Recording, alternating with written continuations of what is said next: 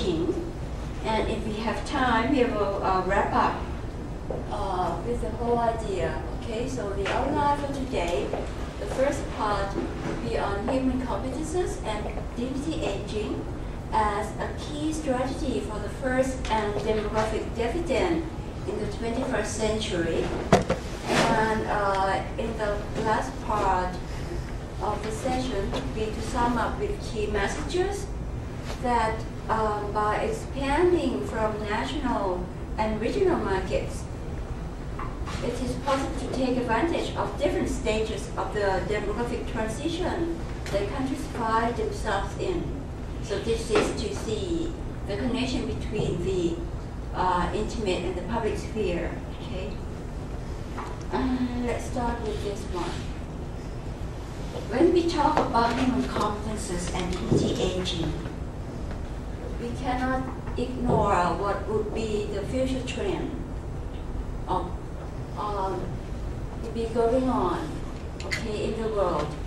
I rely on what Peter Drucker said in his book. He identified several trends. Among others, he highlighted the developing world, which he said that there are certain dominating factors in the next society, in the developing world, that we should pay attention to. One is the rapid growth in the older population. Another is the rapid decrease in younger population. Peter Drucker talked about the developing countries. But if you think of Japan, which is a developed country, this trend also take place in Japan, right? The rapid growth in the older population and decrease in younger population. Do you know how many child population, those below 15, in Japan now? How many of them?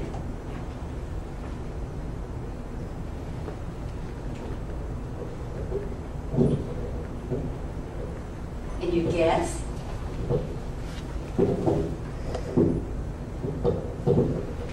Studies said Japan has the lowest population, 15 below.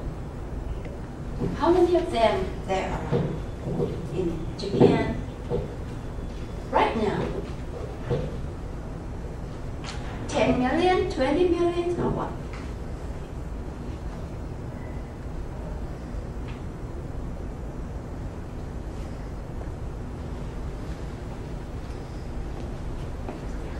Hmm? 15? Close, that is very close. It's 17.14 million. And what about the aging people? Those in Japan, you consider the population, the aging people, 65 and above, right? How many of them by this month, May 2009, how many of them?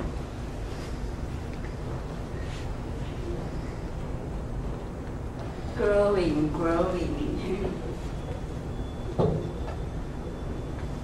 20s or 30s or what? Million? 20 million, 30 million or what?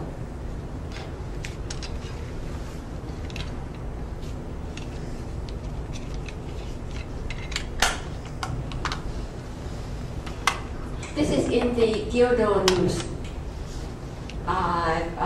When it was the Children's Day, right?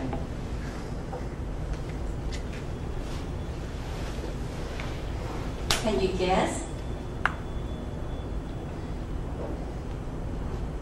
It's 22.5 million.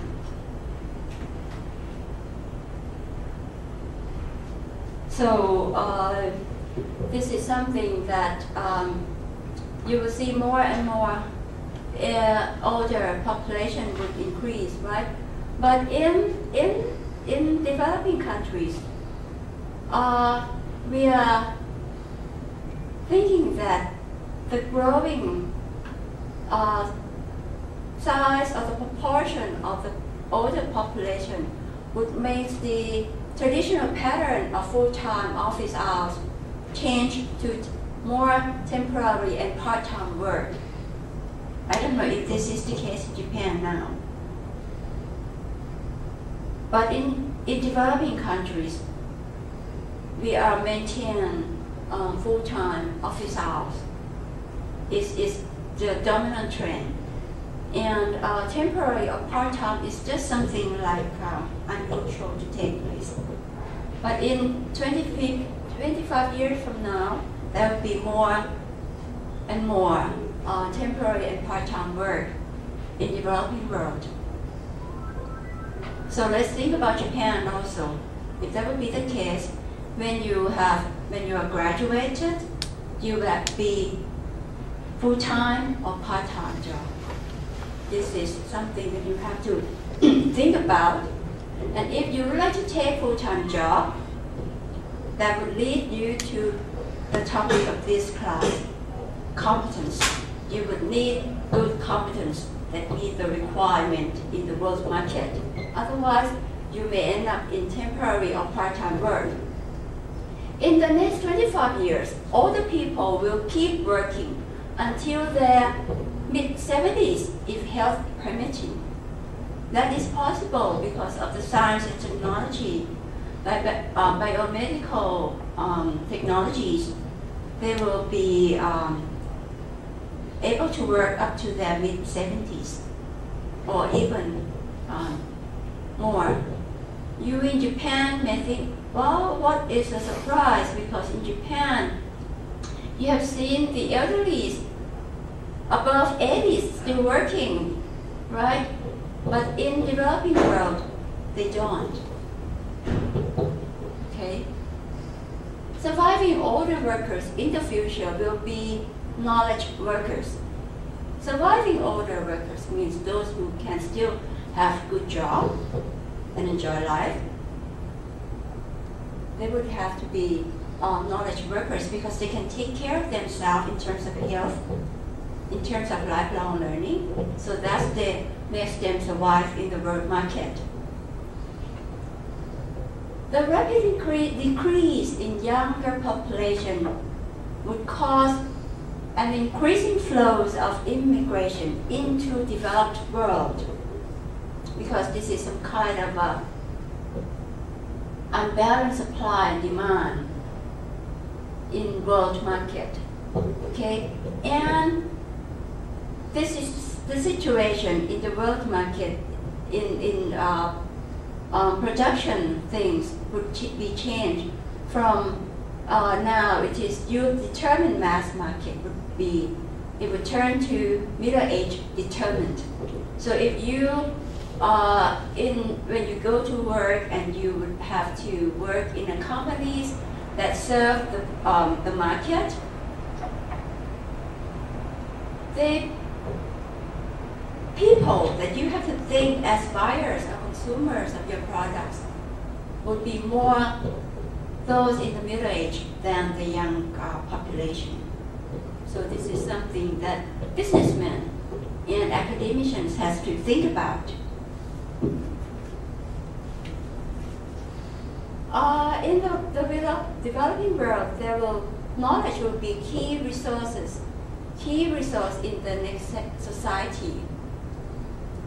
Why this is mentioned for the developed world? Because developing world is more labor intensive, the more manual physical labor.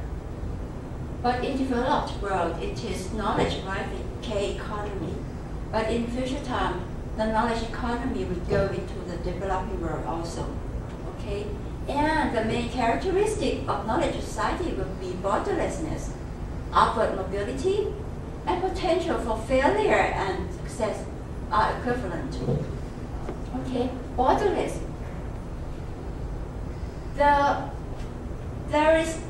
You can go anywhere, okay, and virtually also. Okay, upward mobility in developing world with labor intensive, their mobility would move from this level of skills, I mean horizontal, okay? But with knowledge society, horizontal movement is not the case, but more upgrade knowledge more and more, to be more competent, to be to acquire new socialization of knowledge, okay? And knowledge technologies are likely to become the dominant social and political force over the next decades. Some here are interested in politics, like when they come to Japan, to Kyoto, there was some kind of a political riots in Bangkok. And the key factors are the media man, okay? But in future times, this is for Wataru also, if you want to do research, the new factors for politics would be the knowledge technologist, okay? Not just media. And then there will be also new protectionism, because there will be decline in manufacturing. Right now, in developing world, it's labor-intensive manufacturers, but later on there will be more services, tourism and others, and manufacturing will be declining. Multinational companies will tend to be dominant factors in the world economy. So far, if you think like this, when you graduate and you were to go to work, and based on these information, what kind of a person you would like to be in order to get a job. Your job opportunities would be in multinational enterprises. That would be an option for you, a very good option for you, because it would be dominating kind of corporation in the world economy. And if you would like to work in multinational companies, it is necessary for you to be competent in more than one language, more than one culture. You will also need some kind of to be around here, knowledge technologist. Okay, so these are your future. And this, think about the competence or the attributes that you would like to have when you're a graduate.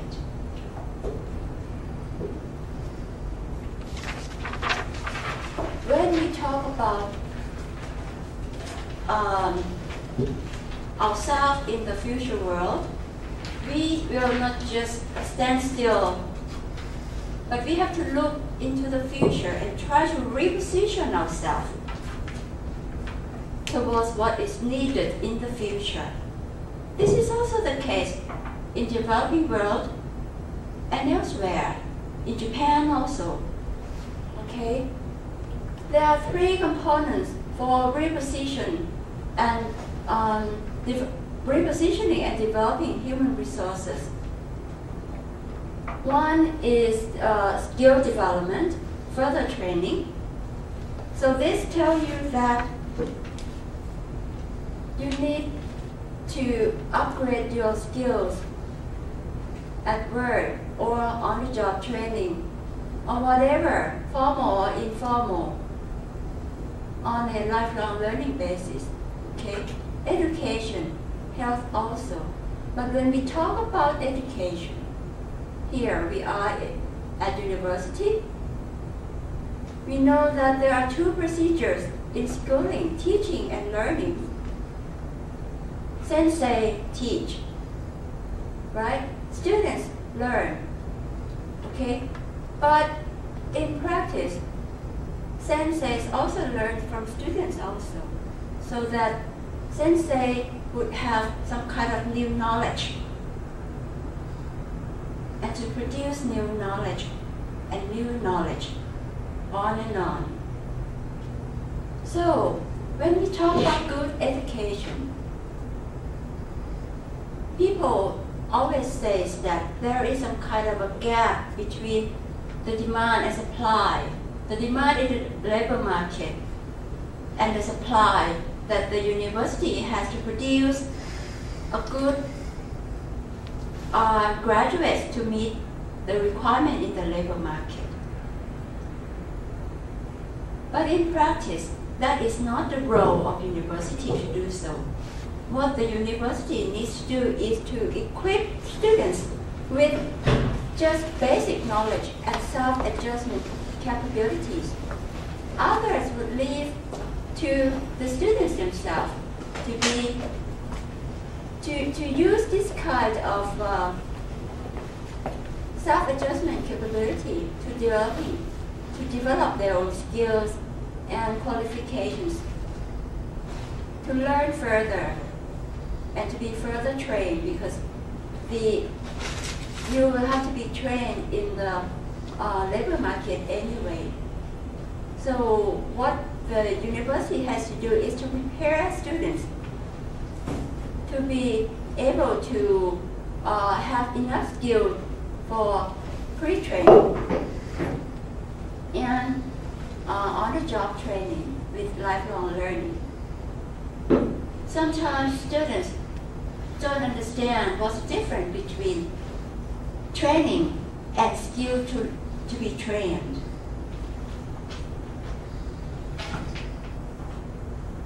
You need something, you need some kind of learning skill to be trained.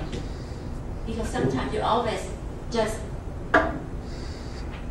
get and learn, but you don't have some kind of the skills to be further upgraded. When people keep on telling you, they would say, I have enough already. I don't want to be told by others anymore. That is, they lack the skills to be trained, to be further trained in the labor market. I'd like to give you what people are saying about developing world also. This is from the AGB.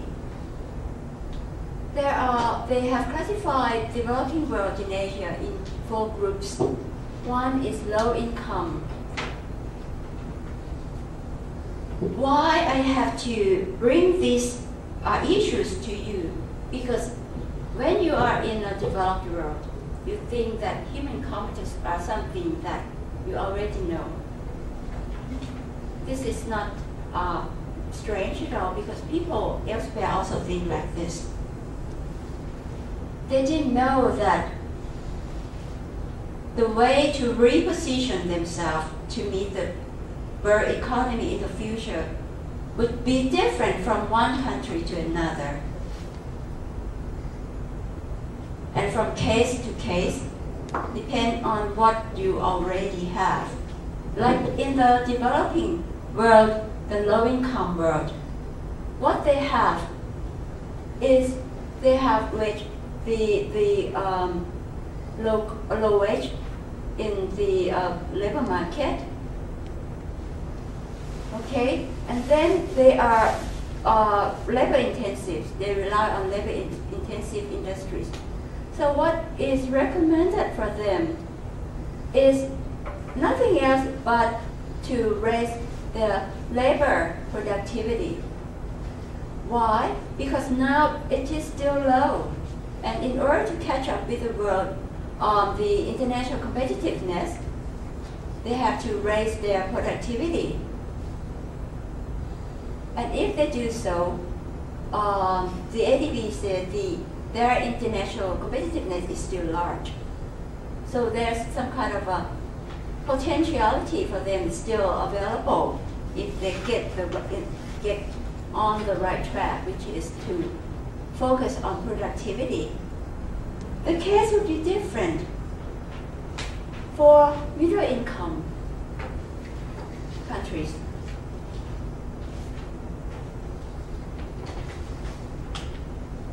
Here we have the Philippines as a middle-income country. Can you tell what are other countries that belongs to middle-income country?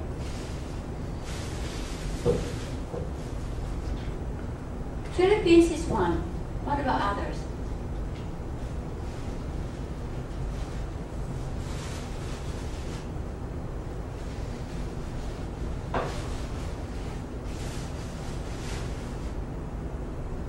Indonesia. What else? Can you tell? Malaysia, yes. What else? Thailand. Okay. Here, they said that they need a different set of human resource strategies in order to move towards skill-intensive activities in production. They have to reposition themselves from labor-intensive to skill-intensive. Okay, and what they have to do is to give emphasis. This is the role of the public sphere, right? To give an emphasis on basic and applied science and technology on tertiary level curriculum in university, right? This is what is needed, the S&T, so that they will here be geared towards skill intensive. And the in terms of the research and development program is also recommended. The new industrialized economies. Can you tell what are they?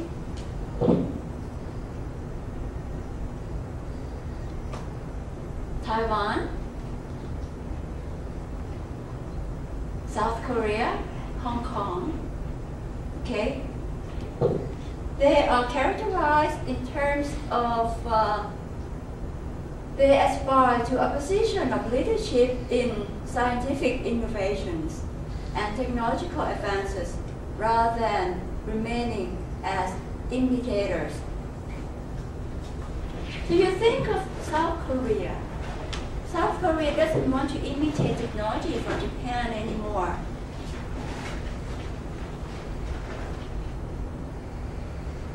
Okay, and South Korea would like to be at the forefront in terms of scientific innovations. And they can do that. South Korea can do that already. What about others? Okay, but in order to strengthen their position, they would need some kind of management system which is flexible for research. As I said earlier in the case of the Philippines, this is what the Singapore government is trying to do in order to upgrade Singapore to leadership in scientific innovations. When university lecturers or researchers has got grants in research projects, a certain amount, the government would give them 3 times more to add to that project. That is what they are trying to do out there in new industrialized economy. But when we are talking about Central Asia, there are also transitional economies from socialism, right? In Southeast Asia, we have developing countries that is transferred from socialism to transnational economies also. But the case is different from here. Okay, this is in Central Asia because the difference is that they have already skilled manpower. But the socialist transnational economies in Southeast Asia lack skilled manpower. So this is the difference between these two parts of the world, okay? And in order to these parts of the world to be competitive in the world, what they need is to identify their niche products and area and the R&D, higher education. So you see that the focus would be different from one case to another, right?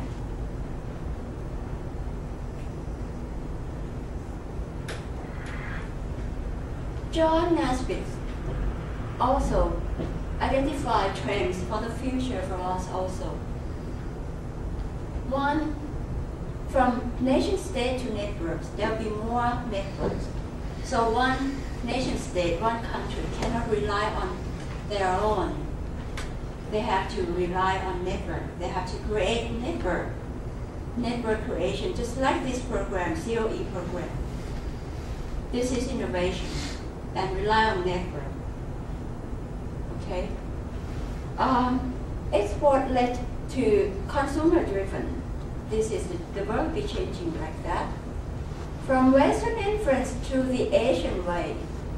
So this is the role of Asia, the future of Asia. If you're good, if you are with appropriate human competences, you can dominate the world. From government-driven to market-driven, so the role of the public sphere would be minimizing. Okay, central government control and direction of the economies have shifted to market economies.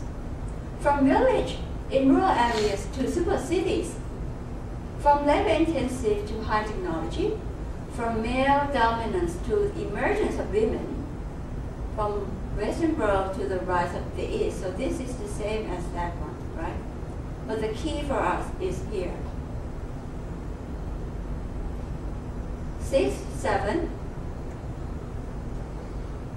3. Okay, this is 3 for us, and 4. The Asian strategic architecture. This is what, if you would like to be, this is what Philip Kohler said in his book, Reposition Asia from Bubble to Sustained Economy. So if you would like to have, to let the Asia be influential in the world of birth in the future, this is what Asia needs to do, Asian countries. Okay? One is to position themselves exactly what they would like to be. So Japan would have to position Japan. What Japan would like to be in future times. Okay? One thing, we know that Japan would like to have sustained economy. And if Japan would like to have the largest emerging sustainable economy, I don't know, but other countries would come to join this also, right? New Asia, the new Asia would be some kind of a thinking in both academic, politics, and business world, okay? And this is what to do, is to try to differentiate oneself from another. Like this COE program, that has to identify some kind of niche of the program to differentiate the program from another. Okay, one thing is to rely on network and to become a world-class program. Okay? To let students have ideas in terms of others, what they are. Okay? And to look not only in terms of the a particular country, but to look in terms of the region economy. Okay, And not only to look in terms of the academic, whatever is academic, but to combine the economy, the politics, and the business, the real world together. Okay? One thing is to keep balance between all those things and to adapt. Okay? And the role of the government is recognized. This is in the economy. What would be needed? The IT, the world of IT, the agricultural technology, manufacturing would be, there would need some kind of infrastructure in terms of trade infrastructure, investment infrastructure, tourism infrastructure. Of course, the legal system must be there. Okay? This is the environment of the new world.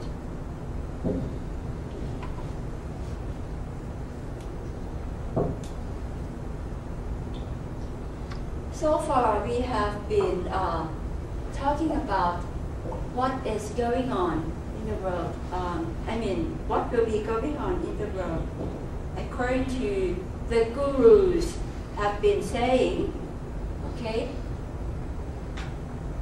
we are in Asia. People said that Asia would be the future of the world.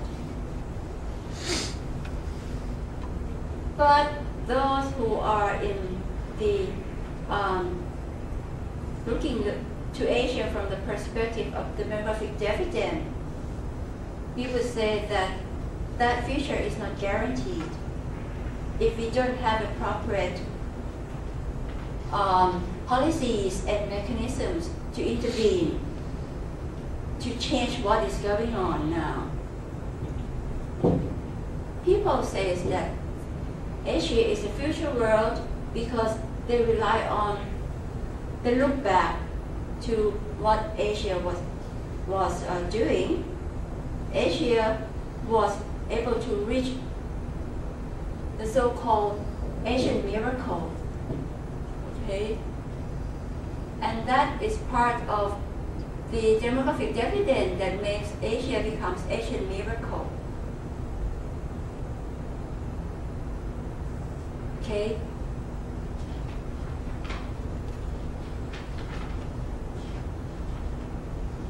Compare with East Asia. Not all Asia would be the future of the world. Because when we talk about Southeast Asia, which is mostly middle income and low income economies, the demographic dividend that will be take place in Southeast Asia will not be equal to those took place in East Asia when the Asian miracle was the case. Okay, because we have poorer education compared to East Asia.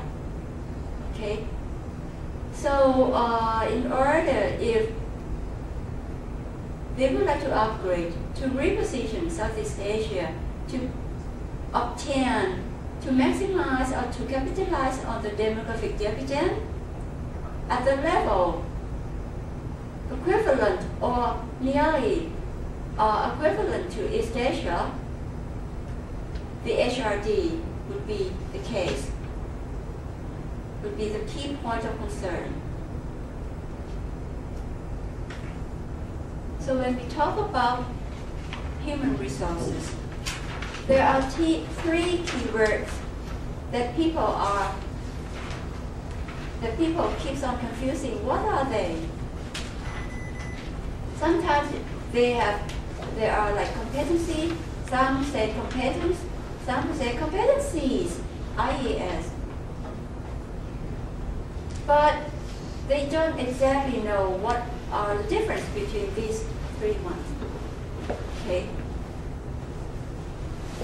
If you talk about competencies, it's person-related concept that refers to the dimension of behavior, lying behind competent performer, but for competence would be more work related.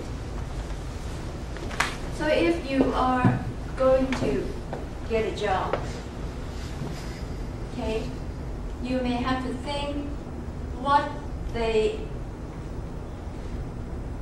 business or what the enterprise that you would like to get in would require you to do, or what kind of skills that you would have. The way you are thinking is more like this, more in terms of competence, work related. Okay. But when people use the competencies, there is some kind of combination between these two things. If we try to look at the three things together, this is more like a macro perspective, and the role of the university to make students to become, to be equipped with this kind of competencies, okay?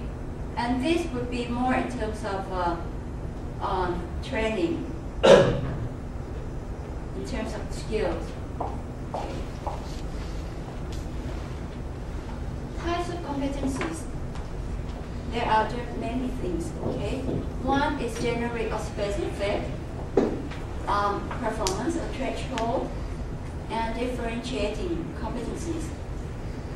Basic competencies required to do the job, which do not differentiate between high and low performance.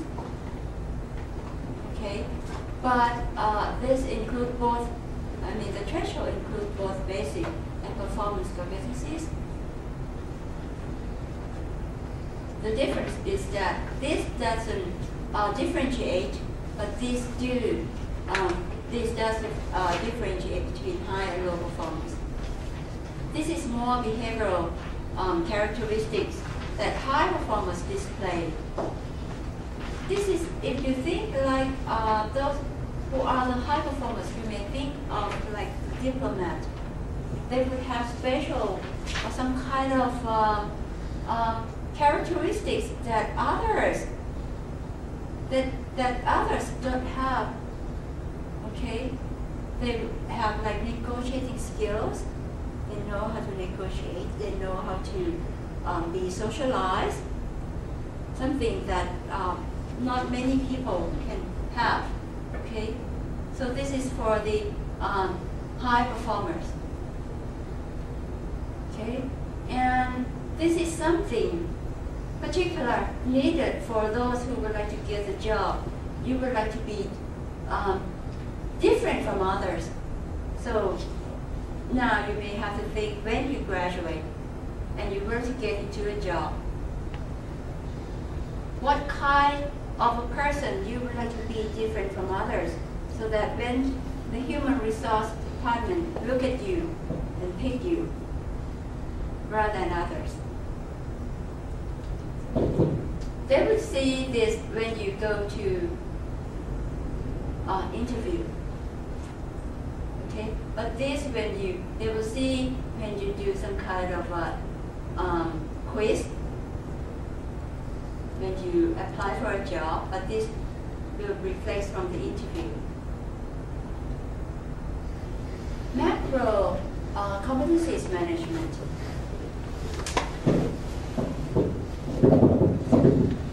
When we talk about human competences, or we as a resource person, a human resource, we will not have to just think about self, but we have to think of the whole world of work. Okay, the connection. Okay, this is you yourself and you graduate. You have to think upward. Okay, but the organization have to think like this.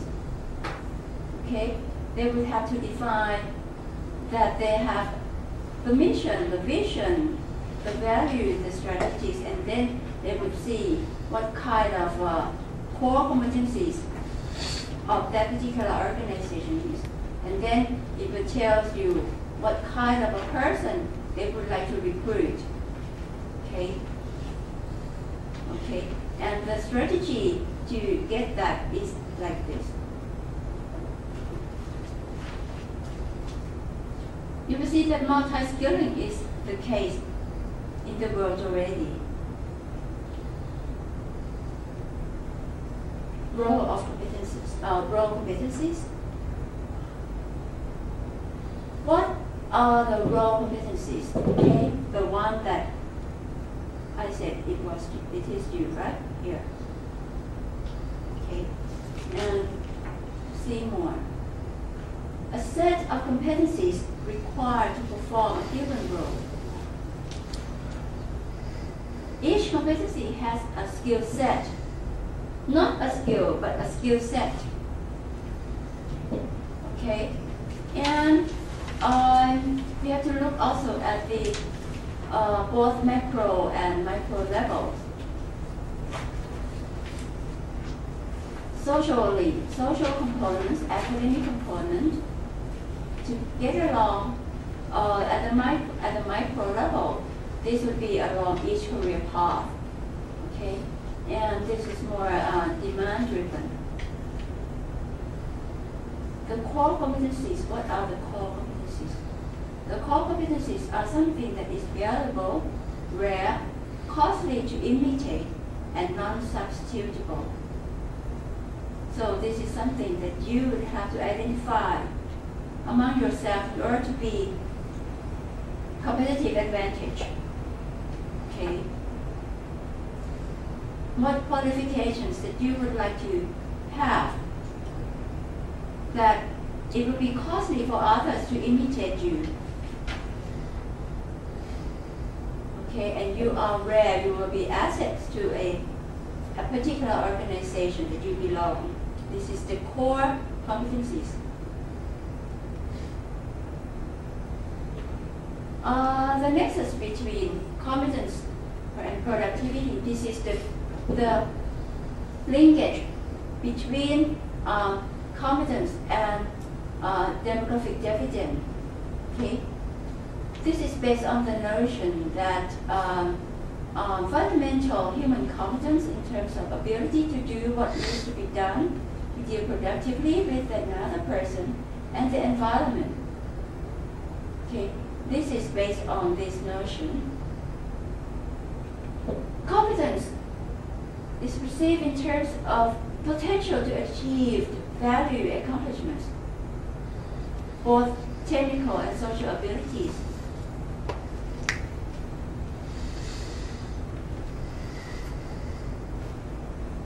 And not only at the organizational level, but also the national level, to have to think about the connection between competence and productivity.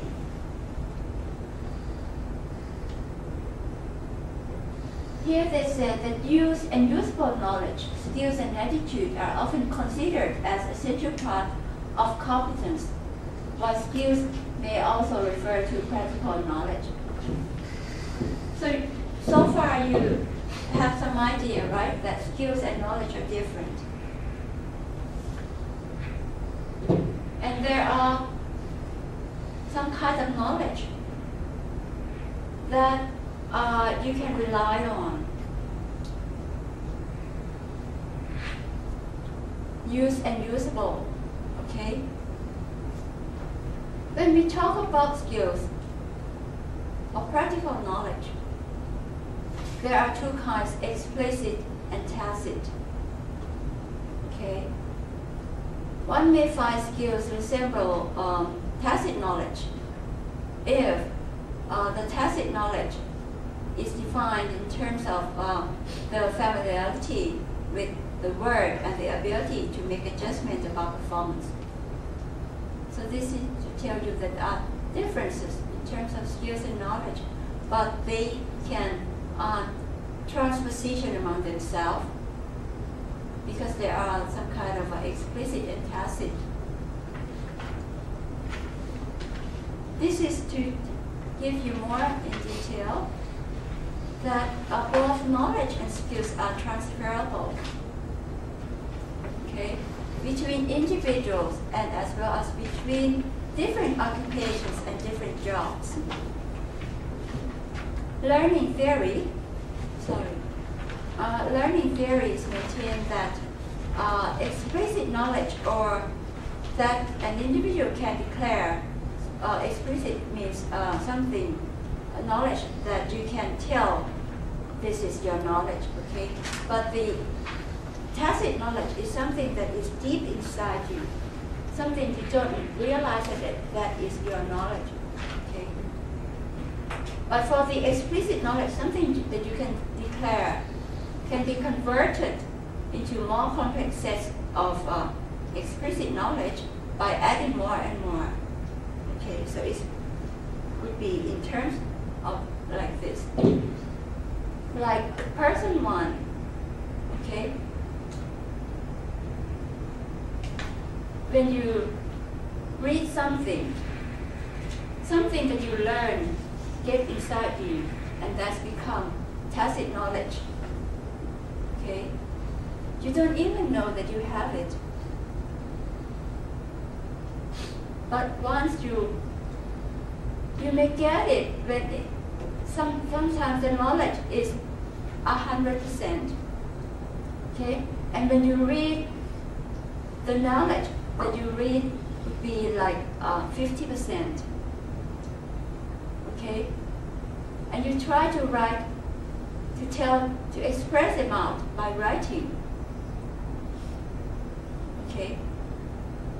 That is a different kind of knowledge that is expressed in your note. That is explicit knowledge. Okay?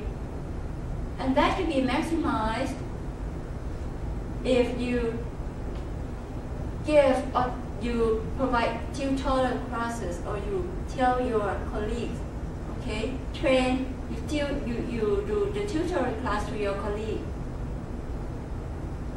by giving lecture, okay, your colleague learn, and then they keep it in their own body, their own mind, okay, internalize. And when you talk, socialization, you watch this person do whatever, it becomes socialization. The key is the socialization here. Okay? So they said that knowledge can be created, is more like a circle of knowledge creation. Learning by doing can internalize explicit into tacit knowledge. Socialization, such as a learner watches and interacts with an expert, is like mentor and mentee, right? Can contribute to a whole body of experience. Like if you are learning something in the laboratory, you read a lot, your supervisors told you to read a lot. You still don't understand what you are reading until you sit side by side with your supervisor, telling him what you have learned, and he tells you what he understands, and you watch him what he's doing. That is a kind of socialization. And that you realize that by doing so, your knowledge has maximized, upgraded, okay, to a whole body of experience. You learn a lot, okay? So this is something of socialization, that this is the key, okay?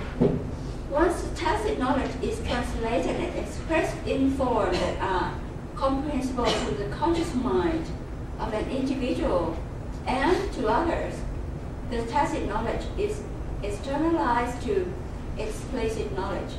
Okay, so this is how tacit knowledge becomes spelled out. Okay,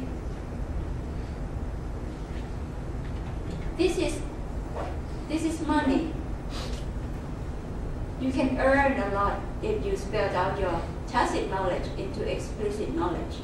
This is some kind of intellectual property rights that people would be able to see, but something, the intellectual property rights that nobody can buy from you is in the tacit knowledge. So this is some kind of the cycle of knowledge creation.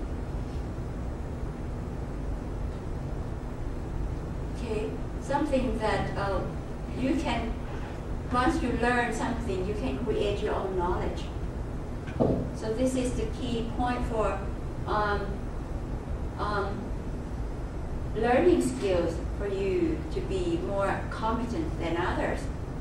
Okay, when you learn and you create your own knowledge, not just to get from others and imitate what is going on. This is the way South Korea and Singapore is trying to do, to create their own knowledge, innovation, through socialization. Okay? Socialization, and then to a new loop of socialization, and new knowledge creation.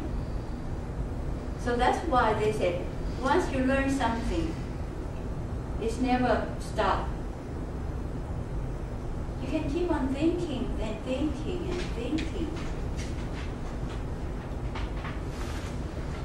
And it's not good that you keep on studying by yourself in a locked room, a closed door room.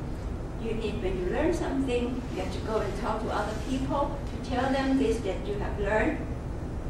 Chit and chat. That you will be able to create new knowledge from that process.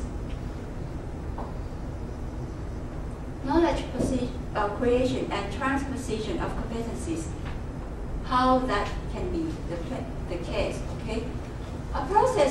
Such a process of knowledge generation is further supported by the concept of transposition of competencies and learning.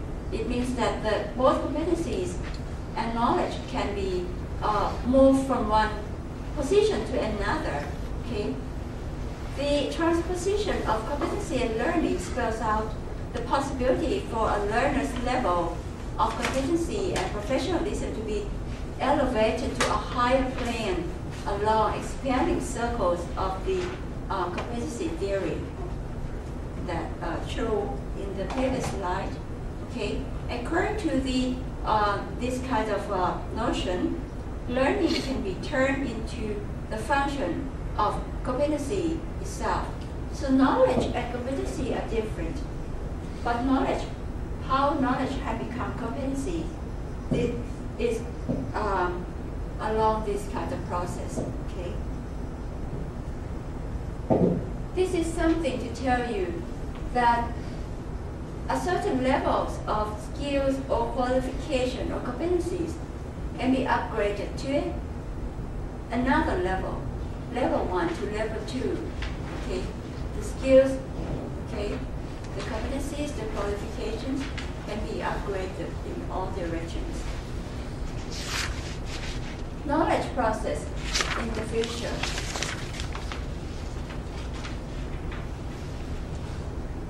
This needs some kind of interrelations between the academic world and the real world of the labor market, right?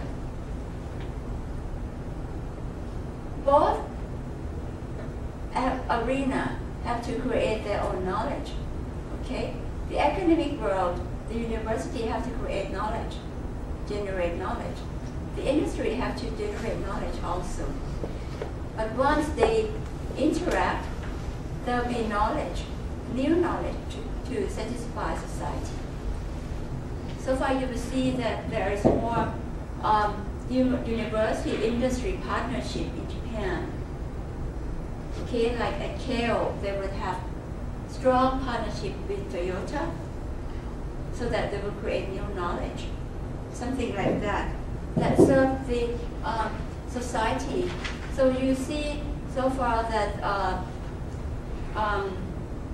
solar cell car or whatever, that is some kind of knowledge that has intertwined between the university and Toyota. This is something that is the trend. But this is only something that to be strengthened further, okay? And to be transferred to others also, to the students, to the workers, so that they become more and more competent in both areas, okay? The role of the faculty, okay? The curriculum, okay? And if these are interacted, okay, knowledge would be, there will be new knowledge and new talent, okay? We need some kind of a learning organization, need research, joint research from here, best practice, what to do, okay? And then turn out into curriculum, industrial teacher, things like that. This will lead to here. Okay, it's some kind of a loop that will never end.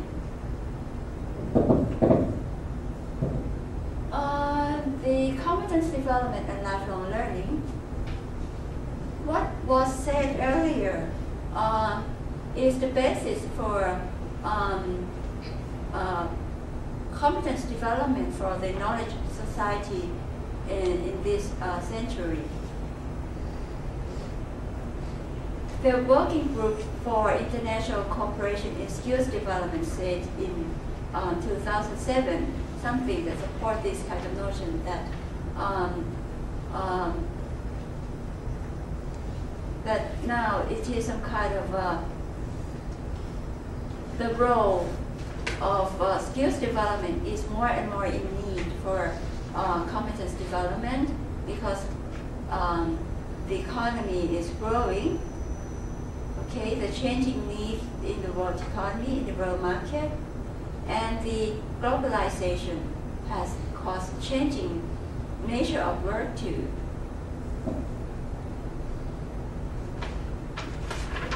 For a particular person, this is what to be put as an attribute for a particular person. They should have to be like a competent and productive workforce. They should have good basic skills, specific skills, and general skills. Both are to be interact together. Okay. So far we are talking about Asia. Okay, and certain parts of Asia, like Japan, is depopulation. Is in the process of depopulation already. Why not look at the other part of the world, which is also in the process of depopulation, and doing for their workforce?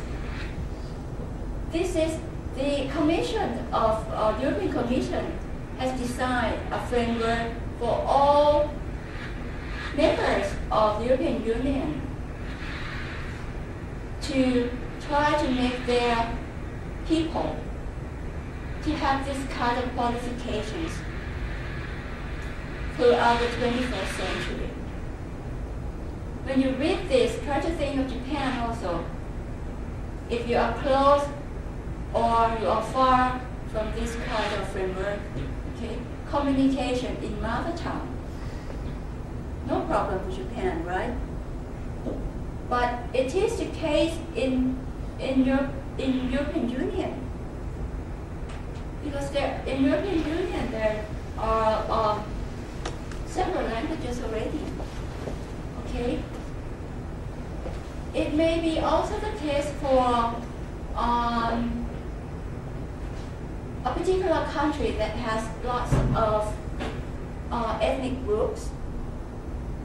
Okay? What about foreign languages? This is not only to know foreign languages in the EU, but to know other foreign languages also, like Japanese. You will see that more and more European people speak Japanese, speak Chinese. Okay? Think of yourself too. Okay? Mathematics, science and technology. You're close here, right? This is quite similar to Japan. Digital competences. This is close to Japan. Learning to learn. This I don't know. You have to tell for yourself. Okay. Interpersonal, intercultural, social competences, and civic competence. Entrepreneurship, cultural expression. This is the key points, key qualifications for all European people would be provided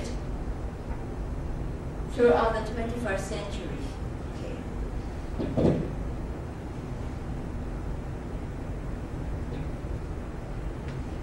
Points to note here. Explicit knowledge is a commodity, as I said earlier, in the form of intellectual property, patent, knowledge. Others, sometimes they call it some kind of a knowledge capital already, because we can earn and get money from that. Okay, like you write a book, that is, you can earn money from the book already, that is an explicit knowledge. Okay, but that is less valuable than the tacit knowledge. Because this is something you can earn more and more. Nobody can buy. Okay? But this is yours. Nobody can imitate yours. So that is to be accumulated, enriched, but you need to have some, going through the process of socialization. Okay? The explicit knowledge is the strong point for developed world, but the weakness for developing world. Okay. So that's why you will see that Japan has really trying to have more publications, more and more publications in English and in other languages. Okay. Development of innovative talent is a combination of innovative attitude, basic academic skills, this is what the university has to provide you, ethics, and fundamental skills as a member of the society. This is social. This is the intimate sphere. Okay, this is the public sphere. This is the intimate sphere. Okay? But the public sphere has to provide you with this. Okay, so that you will be and try to encourage you to have this kind of innovative attitudes like breakthrough thinking, risk-taking, decision-making, drive to achieve, and leadership. Okay? This is the key innovative attitude for a success in the world of work. You need this. Breakthrough thinking, like think out of the box. This is the key point that will differentiate you from others. And this should be the core competence for you. Breakthrough thinking. Risk-taking. Why this is needed? Because the world is changing. You have to dare to take the risk.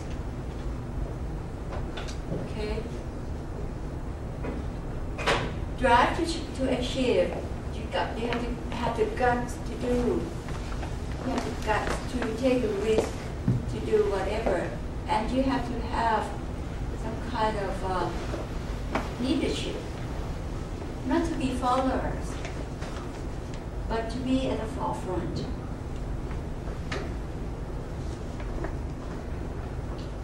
Okay? And to be a member of society,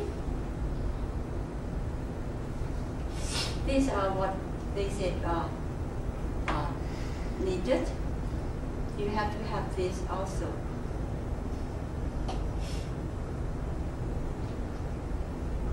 respect diversities. This is the key for the changing world so far, because if you work in a multinational enterprises, you have to be positioned somewhere outside Japan, and you have to have these kind of qualifications. Okay. Before a manager or a corporate transferee to be transferred from one country to another to take position as manager in another country, this is the key point for the human resource department to train you before you go to another country, both in business world and diplomatic world.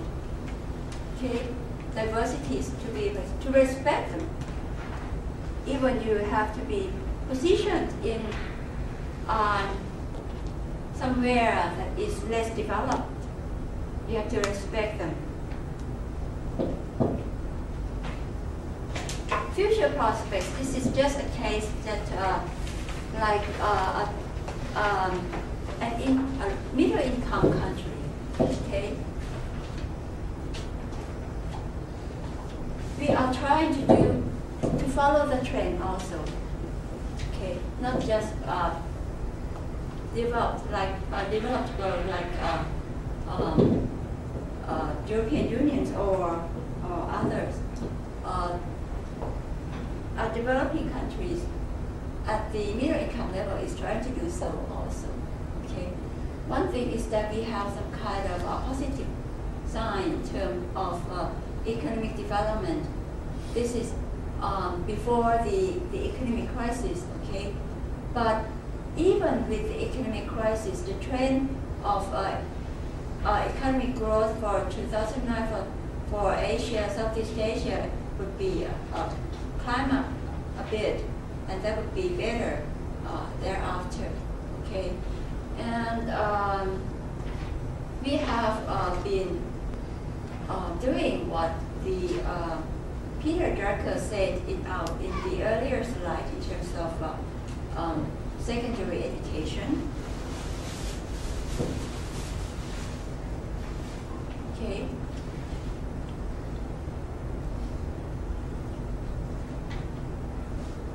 This is still a problem that we don't put much effort in terms of vocational education.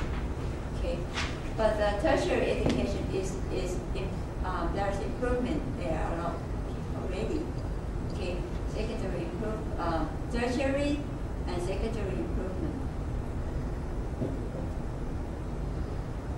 But despite the positive sign, okay, there's still urgent need to move away from skilled, low-skilled, labor-intensive to a value-added and competitive industry based on identity, managerial expertise, and higher technical skills of labor. This is just for Thailand only. But when we compare to others, like Indonesia, Japan, Malaysia, Singapore, and South Korea, these are middle income, right? Middle income, and this is more advanced. Okay. Thailand is over-reliant on resource-based and labor-intensive industry. So Thailand is some kind of poor in terms of prospects to catch up in the world in the 21st century. Okay, because we too much rely on the resource. Okay, labor intensive. Okay, this is labor intensive. So here, half of the economy already. Okay, comparing to Indonesia. Okay, Indonesia is poorer than Thailand. Comparing with South Korea, like this, and this is Singapore, Malaysia. Okay, so what? China and Indonesia is still worse than Thailand. So they have to be provide improvement a lot in terms of investment in tertiary education. Okay. Relationship between natural resource, export, and wealth.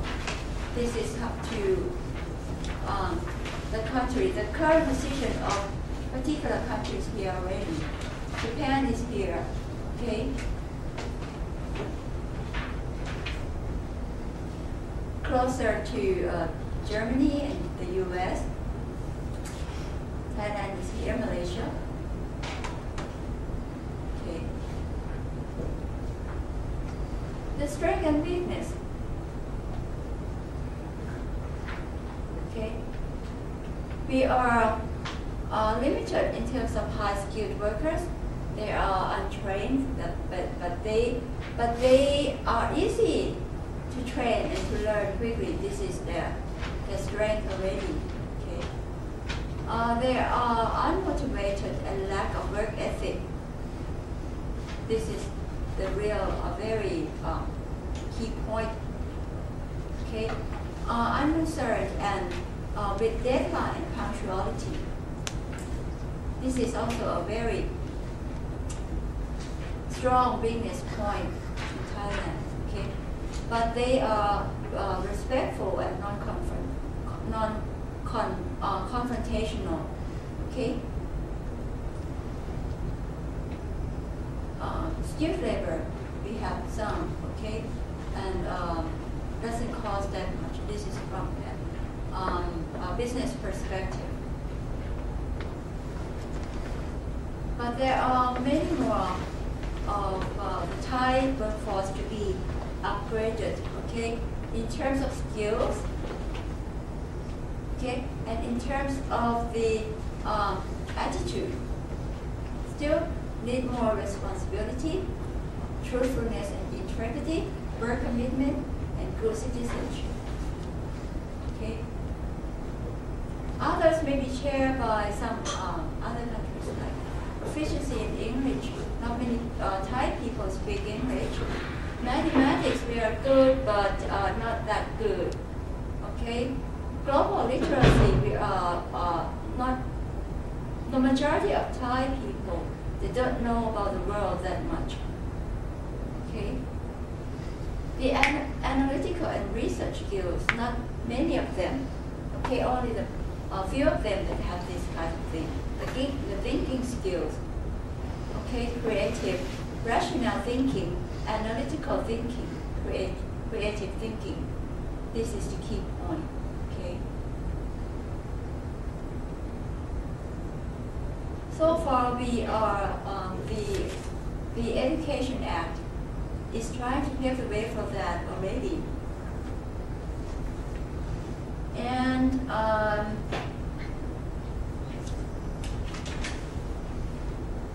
they have put the key notions in terms of basic, general, and specific skills, and quality of work life and the quality of life into the Education Act already. They are trying to do the educational reform for lifelong learning. But lifelong learning in Thailand is different from Japan.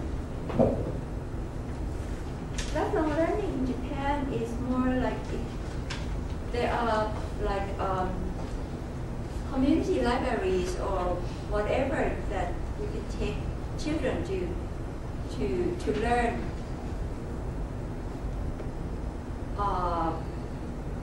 everywhere, that they can learn everywhere. Okay. But in Thailand, it's more limited to some kind of structured learning.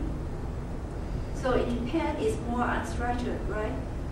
Combination between structured and unstructured. But in Thailand, it's more structured. So we still have to upgrade our reform in terms of this to follow the Japanese trend. Sustainable development of human competences. This is what to be required. This is some kind of a role of universities in Southeast Asia, in Thailand, is trying to do for the students to enable them to be human capital, social capital, and cultural capital. this is some kind of a new social contract. Let's see. Something that this is the key point for those in the business sectors is trying to rely on this. Okay, they are moving in this direction. Okay, and to get away from here already. Okay, they rely on the competitive advantage, increasing return on investment, education as specialized and focused. Okay, in terms of human relations must be more interdependent, team-oriented rather than individual-oriented. In terms of learning, it would be more system thinking, okay, integrative approach or interdisciplinary approach. So far, it's not just interdisciplinary, but multidisciplinary approach, okay? And in terms of justice and social equity, laws and regulations are the key. So this is the public sphere. Okay. Towards sustainable development of human competences, we need a system model that is to strengthen tacit knowledge, accumulation, socialization, and enrichment of the tacit knowledge. Okay, so that the knowledge is deep. Okay, the knowledge can be transpositioned, the knowledge can be transferred. The knowledge can be going on, and to be pervasive. Okay, this is to tell you that if we don't do anything in terms of knowledge transposition or knowledge creation or knowledge upgrading or skills upgrading, the normal trend of the people in terms of skill would be like this. Okay, you would gain more skills when you are become beginning in the labor force, and it would be more when you are like in the middle position already, and then it declined. This more in terms of basic skills if you don't upgrade, but with the role of the public sphere for further training or lifelong learning, this one can be like this up here. Okay? Can this be the case? Yes. This next slide tells you that it can be the case because this is the basic skill that you get from your education, university, if you turn down like this. But this is something that you learn on the job. The management and communication. Okay, this is workplace learning and it can be upgraded like that. Okay, so this is something that we need to be to pay attention to in order to upgrade the skills. If this can be upgraded, this can also be upgraded. Okay, from after you are in the 40s, back there, because the previous slides we said that the elderly would be still working up to the mid-70s, right? If they are still have if they health permit. And if this become low and decline, and this, suppose this decline, how can those in the mid-70s survive? Okay? It also says that those in the mid-70s, the successful elderly, the survivors, the elderly survivors, would have to be knowledge learner. Okay? So that they have to be, this is the role of the skills that have to be upgraded, the competencies and others.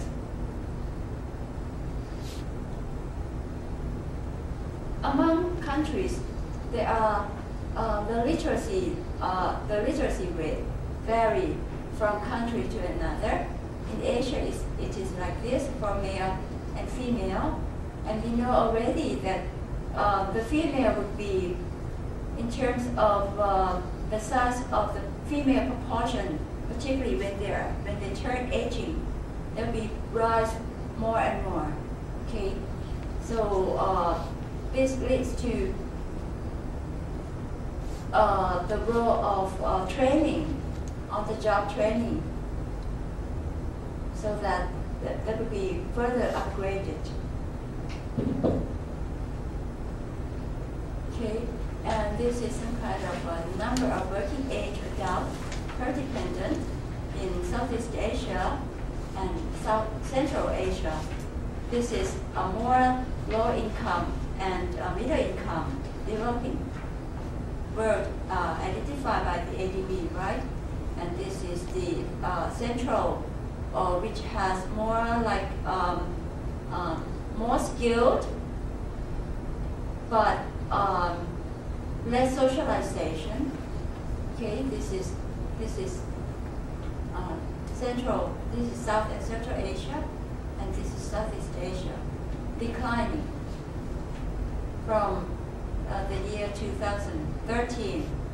So we have to make sure that, despite the fact that they are declining, they have to be equipped with enough competencies and skills so that when they turn aging, okay, they would still be survive in the world market up to their mid-70s, right?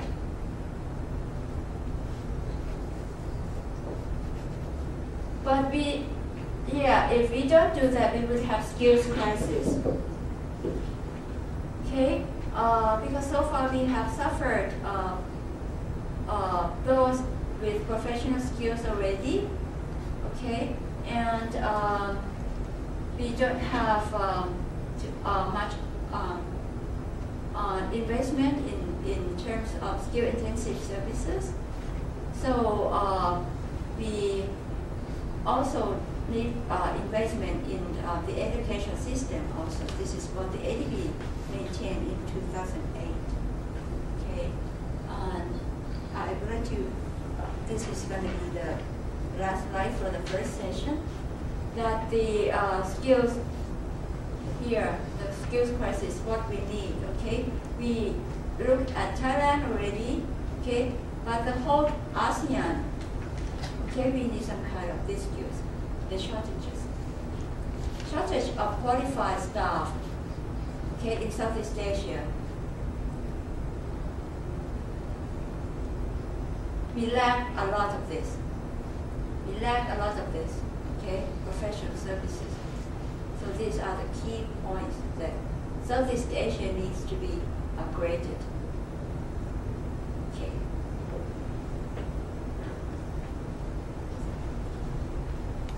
Before this will be to the next session. Okay. They have the so-called Grain Korea 21. Okay. Singapore is also like that. Okay. For like Myanmar, for example, the low-income developing country, Myanmar would like the national agenda is to develop to the same level as other Southeast Asian countries. Okay. For Malaysia would like to be a developed country, a higher income country, equivalent to Singapore or higher. But at the same time, Singapore is moving away, right, to be at the forefront of developed country. Singapore is trying to do everything to be at the forefront of developed countries. Okay. Singapore is relatively new in terms of nation building, but Singapore is trying to be above those countries that has been the big powers in terms of science and technology already. So what about Japan? What is the national agenda of Japan?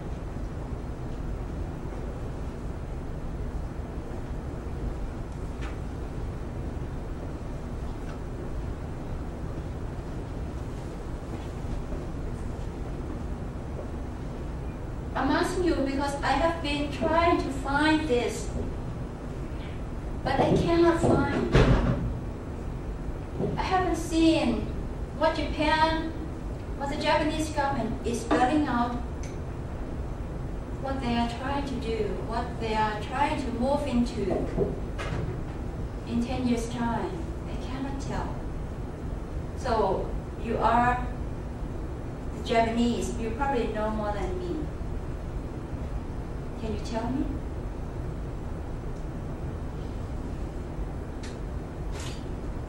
I wonder if Japan would be like Thailand as having this unclear national agenda.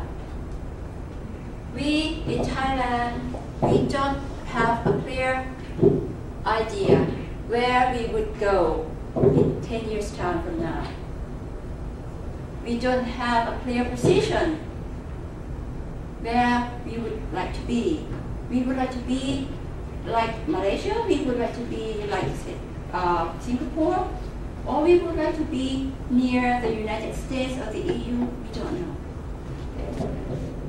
So this is a problem of certain countries that are getting into aging society. But this is more problem. The problem is more pronounced for the Japanese because you are in the process of depopulation. So you may try to think for yourself and think for the society also. Okay? Try to think out of the box what you would like Japan to be.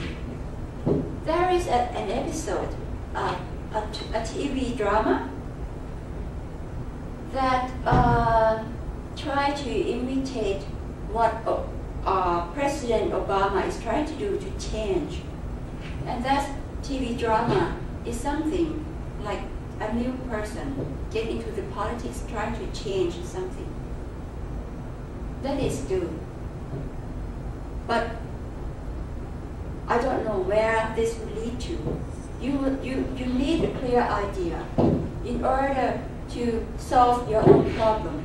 Otherwise, because Japan is in the process of depopulation, you have the smallest size of children population, of child population, below 15 already.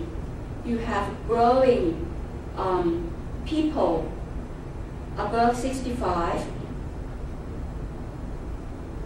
okay, and female workforce decline in the labor market. So think about what I said in terms of demographic dividend. Would it be good for Japan to keep on doing like this? So try, if you are have a chance to do research, you may have to think in terms of comparative study, okay?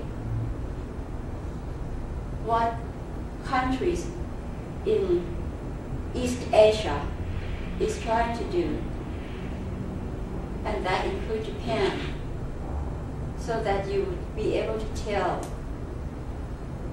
what would you like Japan to be. Okay. Here, this is something that if one would like to design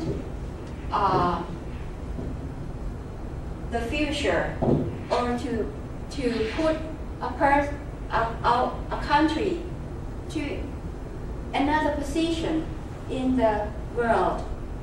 They have to think from different perspectives, like economic perspective, social perspective, geopolitics, the environmental. Environmental is not just like the environment, but everything, the needed policy, the society that is in terms of the infrastructure, the laws, things like that. Okay, that should be some kind of a paradigm shift, a new competitive paradigm. Okay, and from the social perspective, there would be some kind of new competitive landscape. Okay, like I raised to you during previous class in terms of the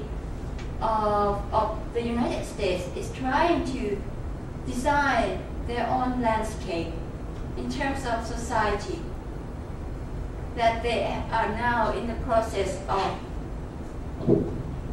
putting the whole immigration regimes to revise the whole immigration regimes in order to attract more human capital from all over the world to get a job, to work, to contribute to the economy of the United States. This is something that the social landscape would be changing and be more and more competitive for the United States. Okay. That is the case before the economic crisis. But once the economic crisis is over, the United States will resume this kind of policy strenuously, I would say, okay?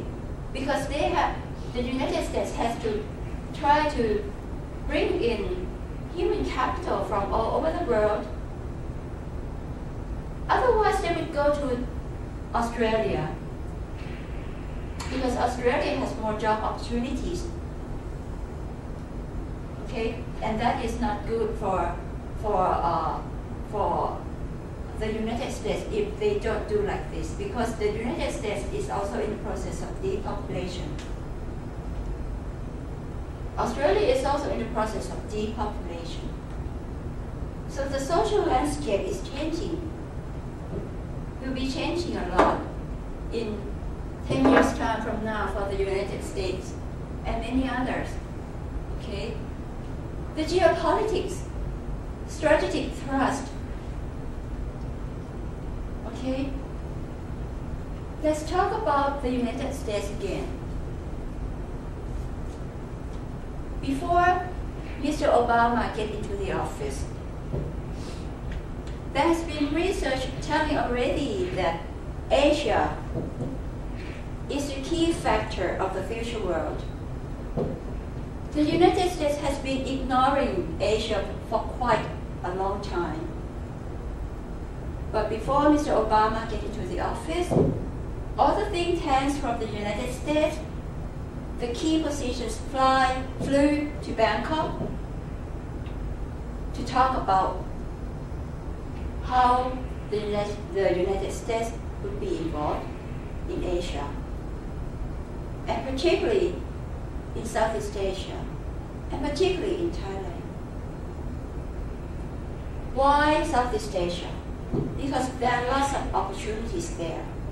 The population, from the perspective of demographic dividend, okay, the population in the labor force is still growing, and there are potentiality for them to be upgraded.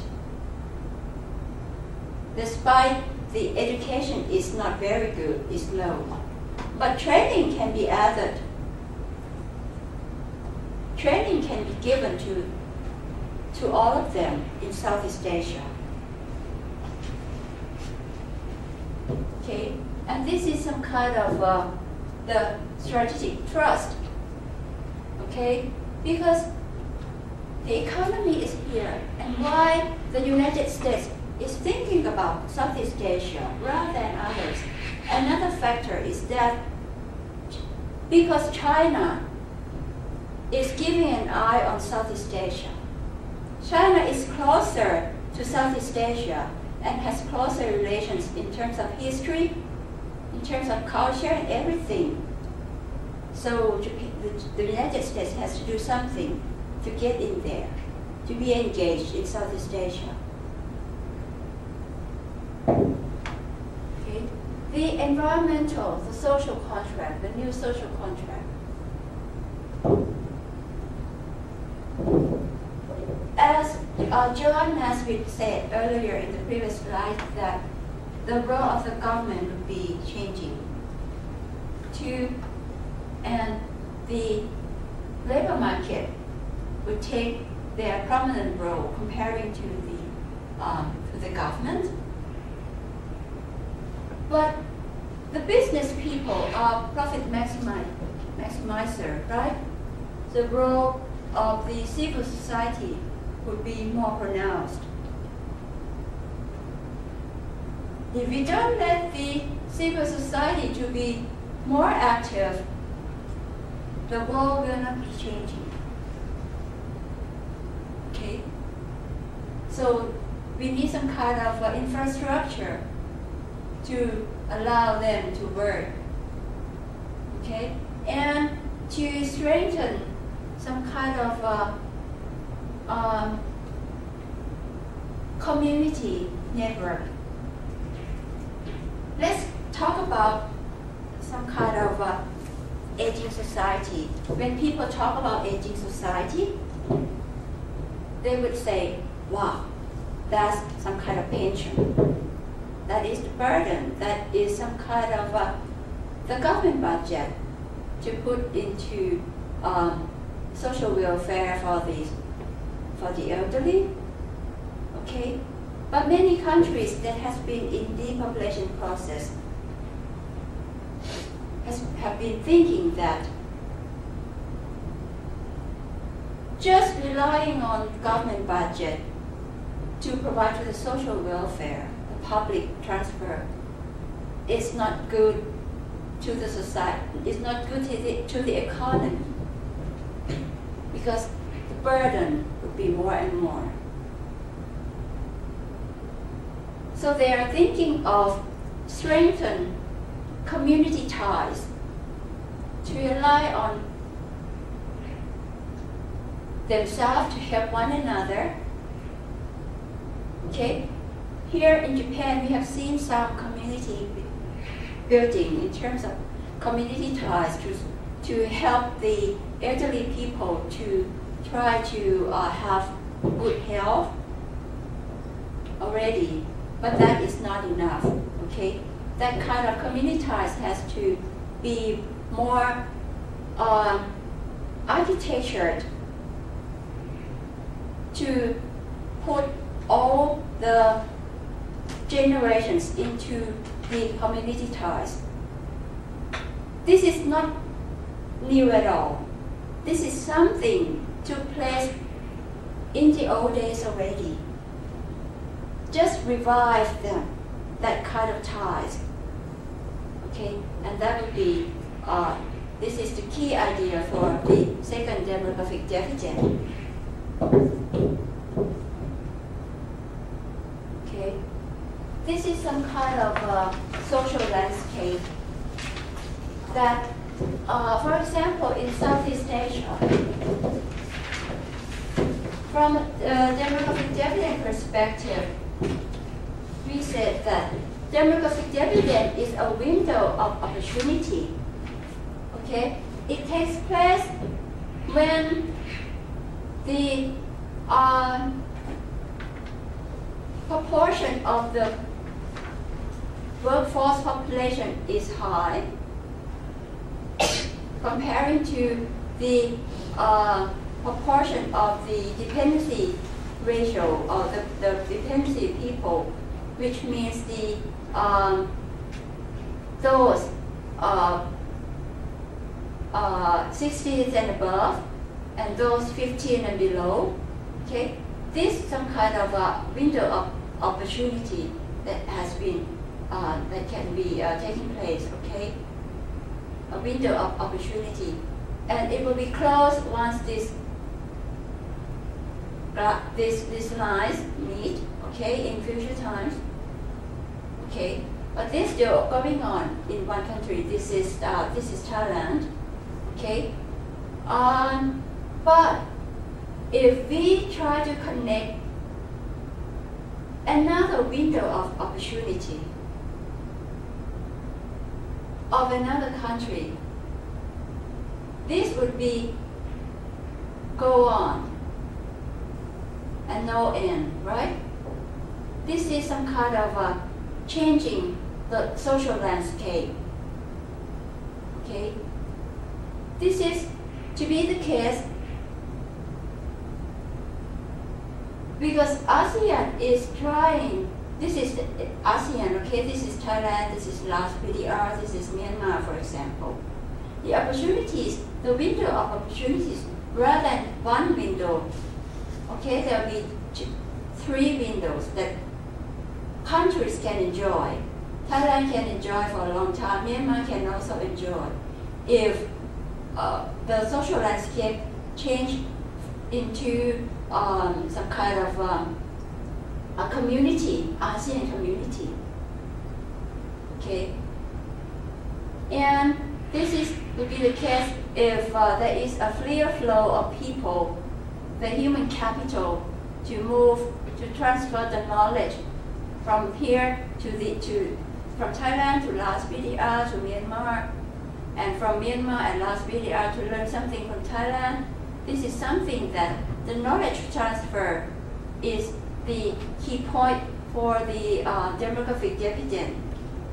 Okay, so why the Thailand would be expected to have in the aging society in future times, Thailand can still enjoy the first demographic dividend as well as the second demographic dividend simultaneously with the ASEAN communities.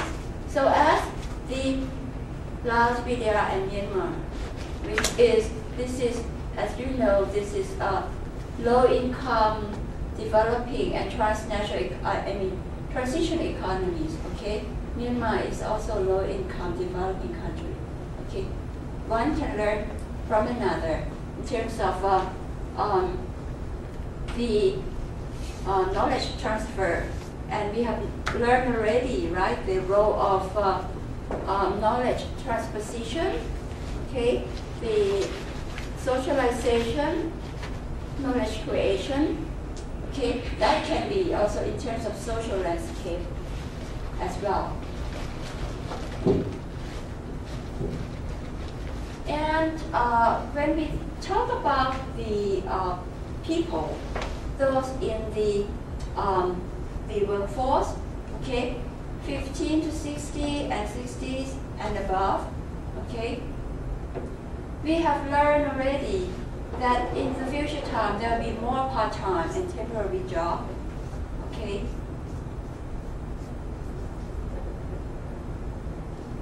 This is to be put there to recognize that these are part of the labor market. Otherwise, this would be considered as something not in the labor market, something not formal, okay, not formalized one, okay. And besides those in the formal labor market, there is also in the informal labor market, which include both full-time and part-time. That is to be recognized, okay. So the idea for the ASEAN demographic dividend to take place via the ASEAN economic community, what is needed in Southeast Asia is flexible, growing flexible, productive labor market. The term flexible here means that to recognize the existence of the part-time job, okay? And growing means that the retirement age is not just limited to 60, because in Thailand, in Southeast Asia, retirement is 60. in Japan is 65, right? Okay, so we add that should be, they would be in the labor market beyond 60. Okay, and then there should be provided some kind of a center to monitor what is going on, okay, and to provide some kind of standard, the skill standard, okay, in terms of to upgrade the competencies and the quality of work life, okay. The mutual recognition arrangements, the lifelong learning, this is something that put into the diagram for the demographic dividend to take place from just one demographic dividend to 3 demographic dividends while enjoying the second demographic dividend simultaneously.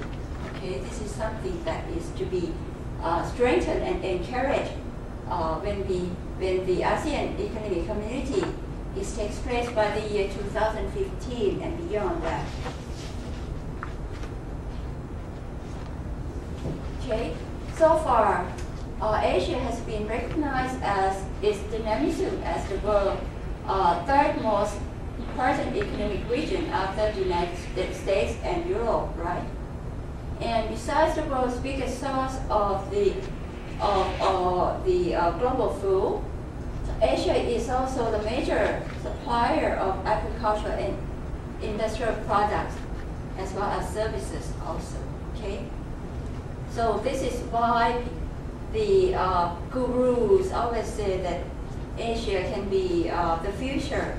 Okay, as I said earlier.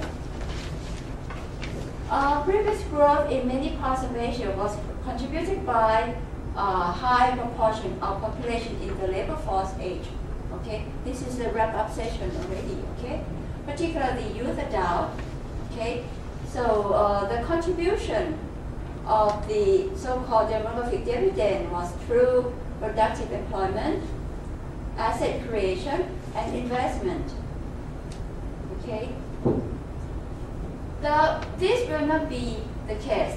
Investment will not be the case if productive employment is unlikely. Okay?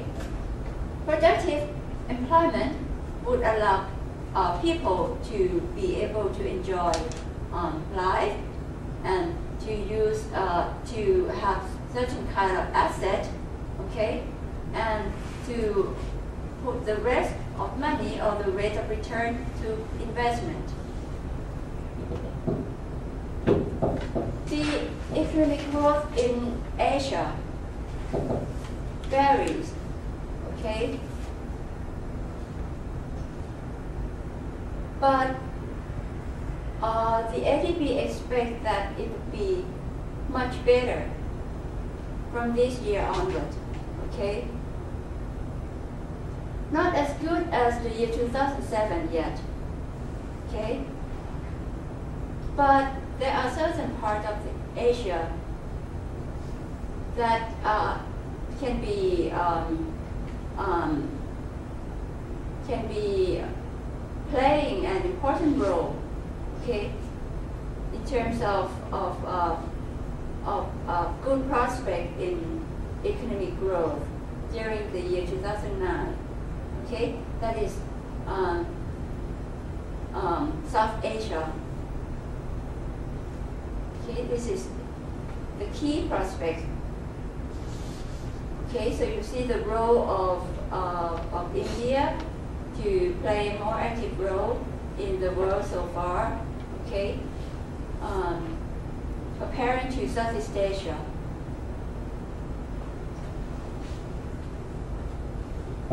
This is the trend of population in the region. Asia had a population about this 3 billion, okay, almost 4 in the year 2006, and there will be more, 365 million more by the year 2015, when ASEAN is supposed to be ASEAN community, right? Okay. Yet, such population growth will be of a declining rate from an average rate of 1.4% to 1% by then. The labor force, let's look into the labor force. It was 1.8 billion in 2006, which represents almost 60% of the world labor force, okay? And about 12% to be added more by then, okay?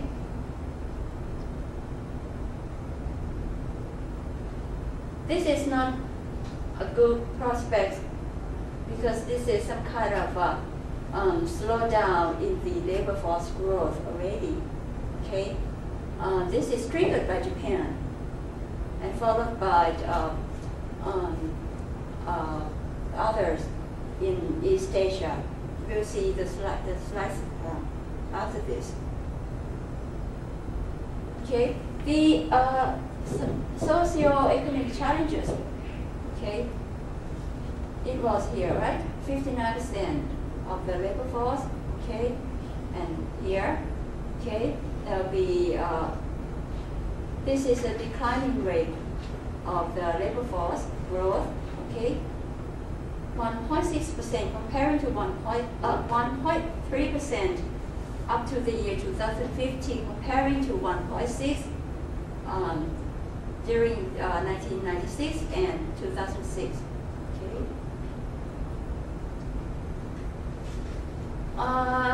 What about in the developed Asia? Okay, declining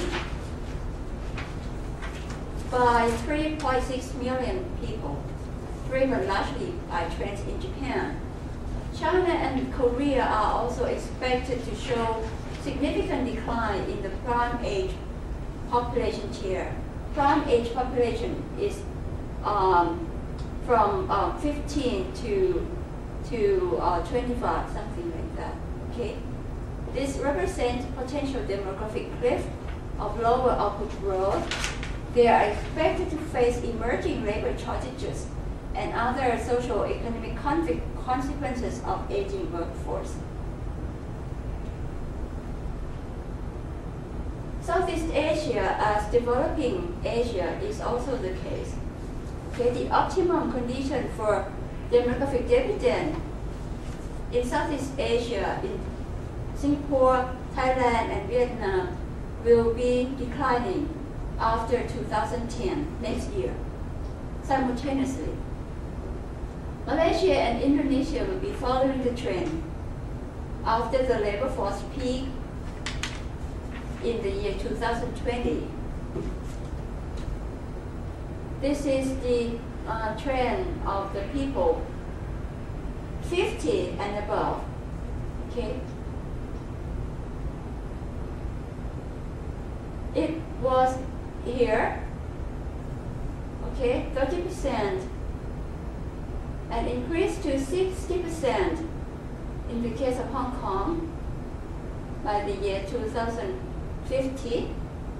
Okay, it's 50 in 20 years from now. Okay, that is followed by Singapore, South Korea, Taiwan, Thailand, China, the same. And then these are the Indonesia. India, you see, this is South Asia that has a very better prospects comparing to East Asia and Southeast Asia.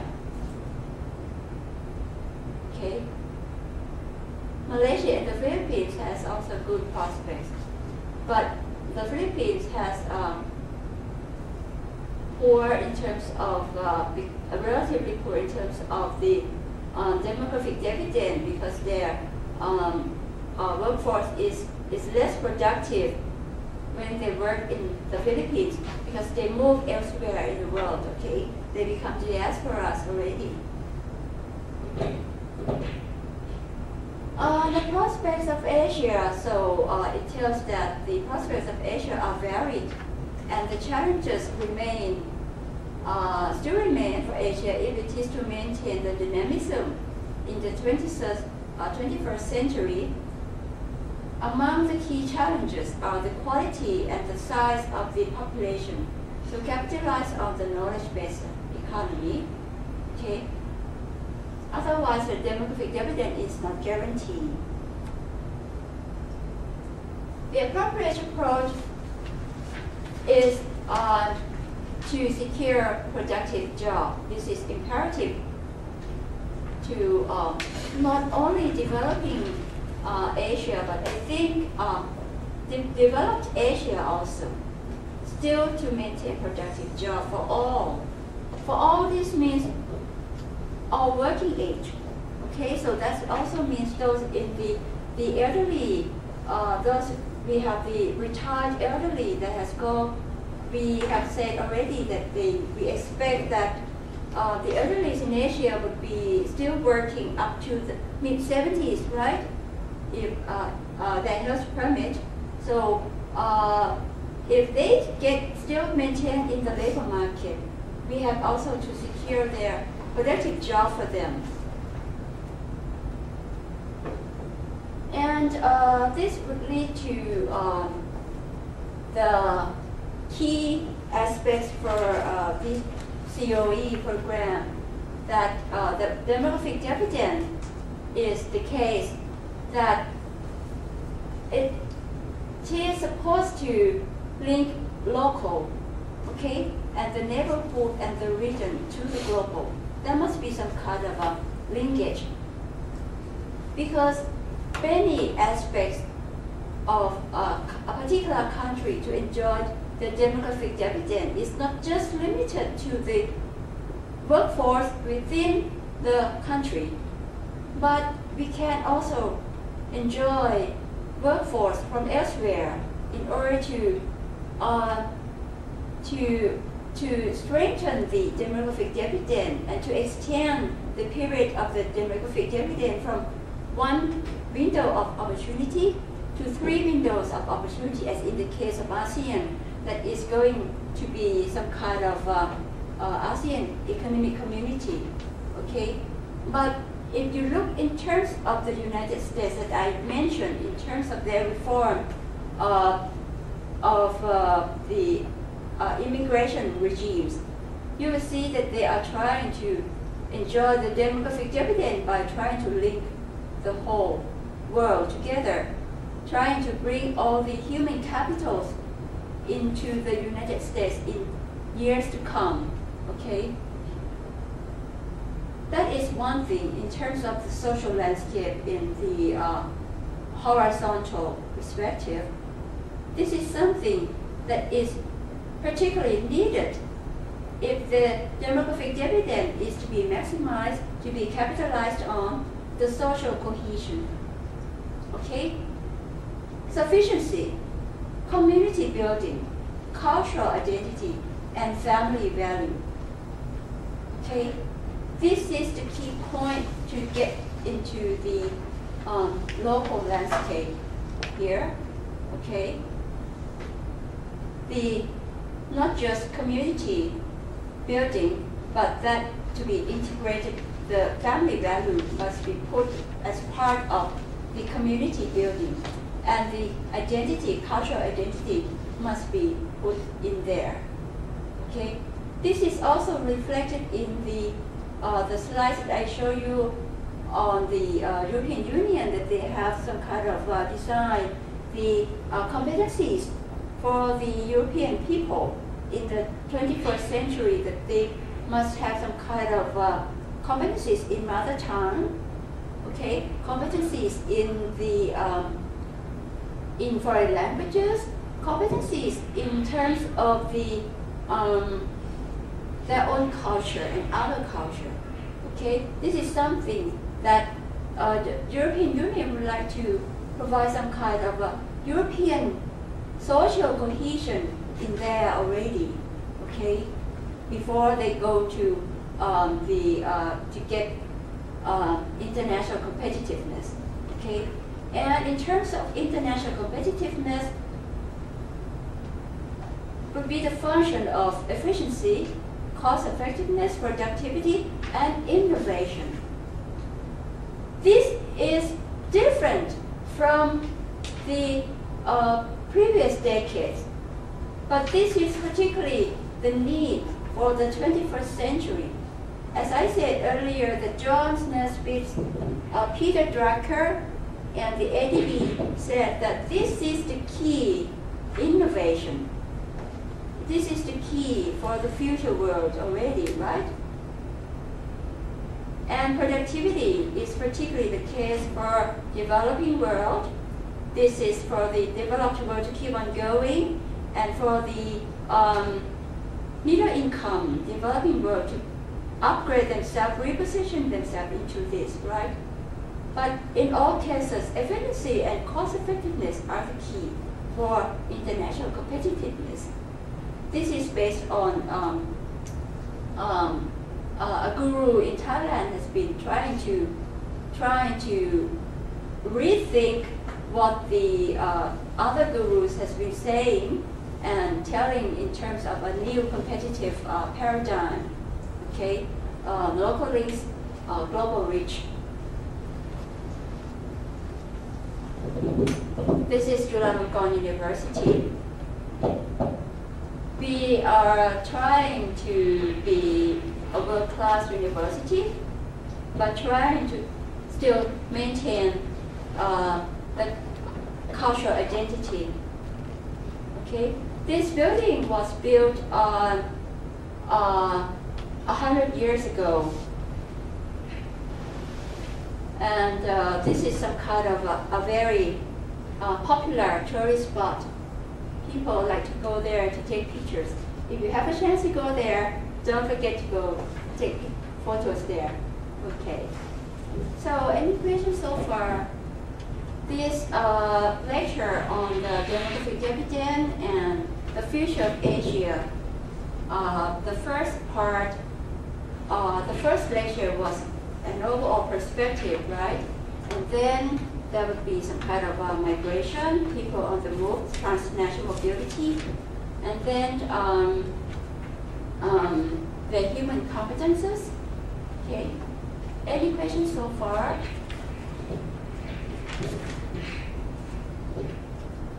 So can you think already what would be the future of Japan during the depopulation process?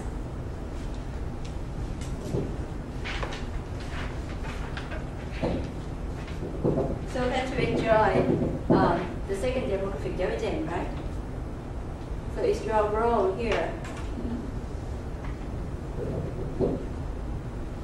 Questions?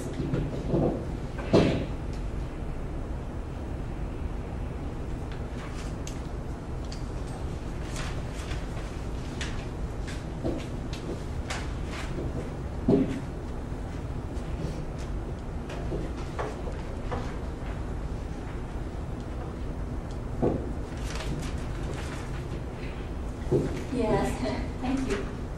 Well, I have a question about the last slide, about the local and global reaches. Yeah. That one of the biggest problems today is what is the unit of comparison? And in the 20th century, it was usually on the national level, that countries were compared with countries on national level.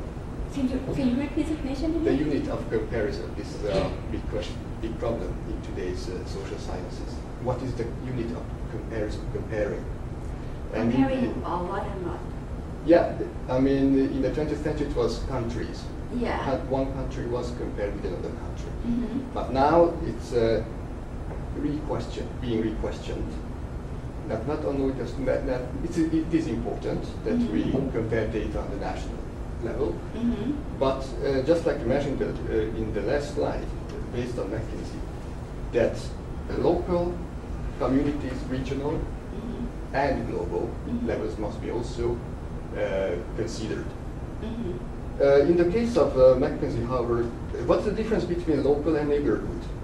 And national is, because there are two things. One is that national is missing. National shouldn't be neglected. Right. This right. one thing. The other one, what's the difference between local and neighborhood? Actually, this is, I think sorry.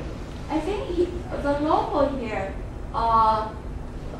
he was thinking in terms of, this was thinking in terms of one particular local, right? But that can be also interpreted in terms of a nation also. Okay? This one was designed in terms of one community, one product in order to reach to the world. But this can be applied in terms of a nation, national, okay, and the neighboring countries, okay, and the region, and the global perspective also. Okay.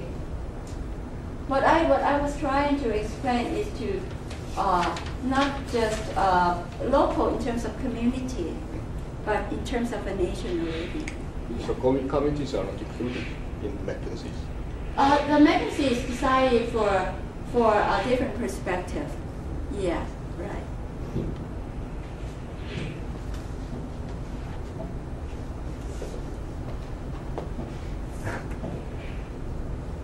Any other questions?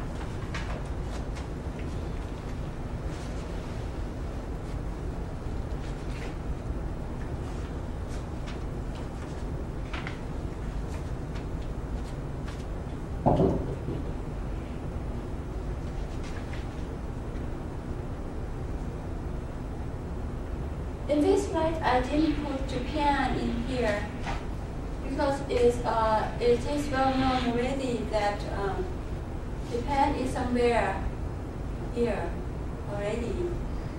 Okay, how many percent I told you? The those above 65. Remember? 22.5, right? Comparing to the 15 and below, how many is the 15 and below? 17.1. Yes, 17.14. Okay. So this is 50 and above. Okay. But the Japanese, when they have the figures, is more like 65 and above. Okay, so the prospects here identified. If you look in terms of demographic dividend, okay, I mean the second demographic dividend, the forerunners would be that the policymakers in the public sphere would need to take immediate actions is Japan, okay, Hong Kong, Singapore, South Korea, Taiwan, and China, and Thailand. Okay. Okay. The year 2050, okay, so it's 40 years from now.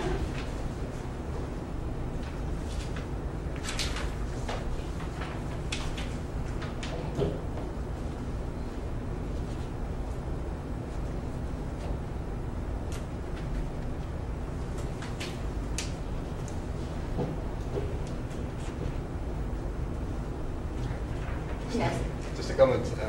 In the case of Japan, according to the expectation of the, I don't know the official English translation, but Population Research Center in Tokyo. Yes. According to this their expectation, Japan will lose the 1/4 of the current population today by the year of 2050.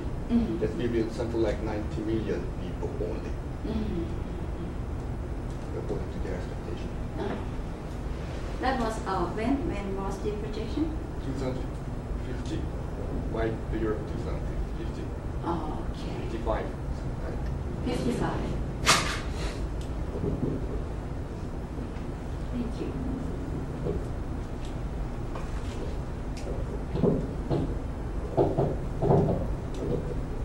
So I'm afraid that today's class is have to adjourn early, right? No questions.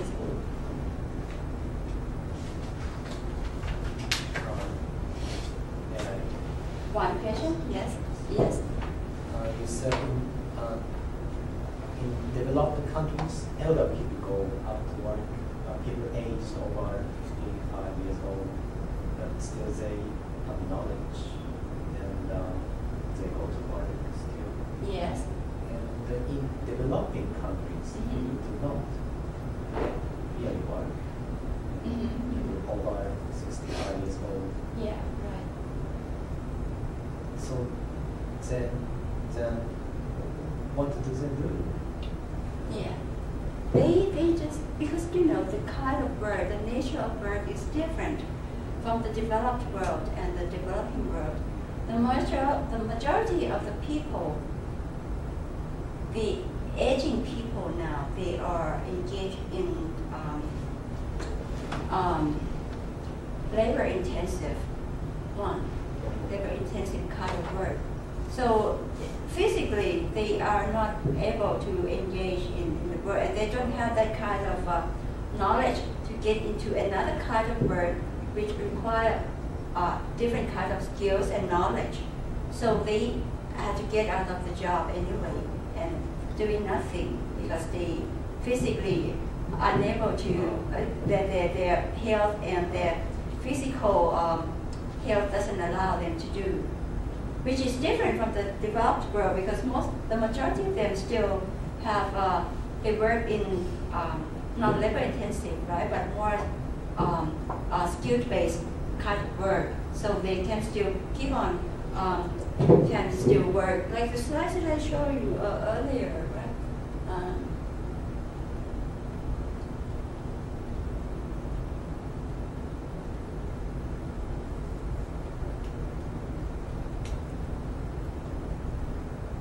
This one, okay. This was in the developed world, okay. In the modern world, okay. Here, they still, you see, the skills are more in terms of skill-based management, communication, okay. And less in terms of the basic skills, the analytical and thinking skill like that. So this reflects, this is the nature of work that in the modern world, modern developed world already. So it's not, there is no problem for them to keep on working and working on and on to the mid-70s because this will still, the declining rate is this is nothing in terms of declining rate, okay? Because this can still keep on and on and on and on, okay?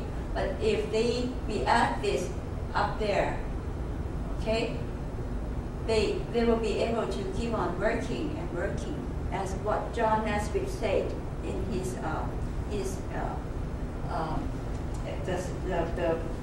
the earlier slide that I mentioned. So that is a possibility. But it is impossible for the people in the developing world because the nature of work is different. They're tired already. Physically impossible. Yeah. So you think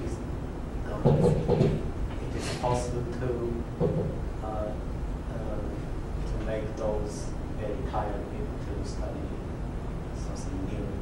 Yes, yes. To let them. So in the case of developing countries, there must be some kind of special training that geared toward them to let them have. If this is possible for them, okay. If this is the skills that is normal, normally can be maintained.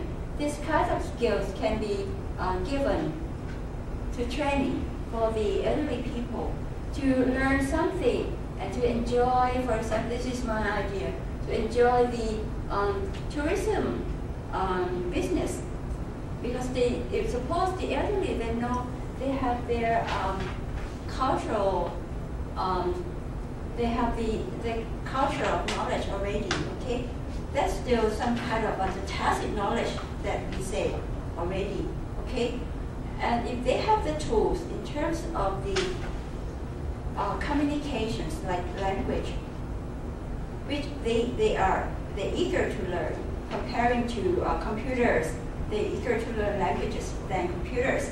So that they can turn their tacit knowledge from the culture aspects to explicit knowledge and tell others. So that would contribute to the economy for the developing countries. That is one possibility. Yeah.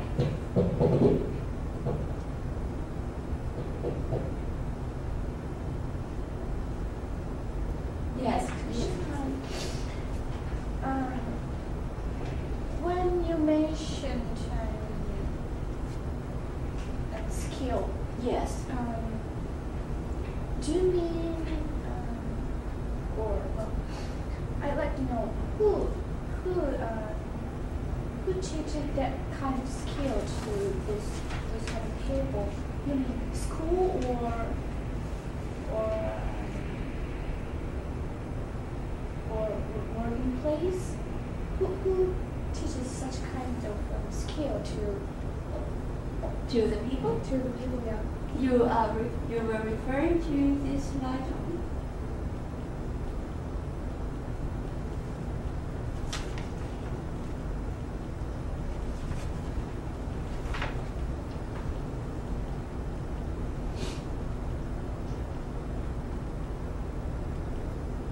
This one, right? Yes, right. It's more. This can be both in the role of university, schools, or teachers, or in workplace. Okay. So, like in the earlier slide, we are talking about the role of education to provide basic education and training.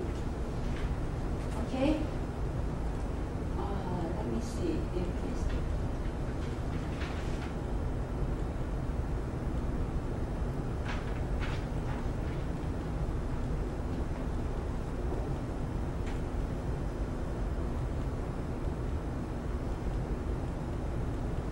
I don't know if it's here. Oh, okay, this one. Okay, like the education provide basic knowledge and self-adjustment capabilities for the students. This is something that means that the university can provide the skills or the knowledge to just a certain extent. But that certain extent is important enough to provide some kind of a foundation for the students to adjust oneself to different atmosphere. Like when they get to the work, they would be able to adapt, self-adjustment, and learn. Okay, so it's not just the basic knowledge that the university or schools have to provide to the students, but some kind of other skills for the students to learn how to adjust oneself to different environments also. And once they get into the job, that is the role of the workplace to train a particular, to the one that they recruit, to have particular skill that is in need for that particular workplace. And then that would be upgraded on and on along the career path. So that's why that leads to the in terms of those like in terms of internalization and socialization via the supervisor.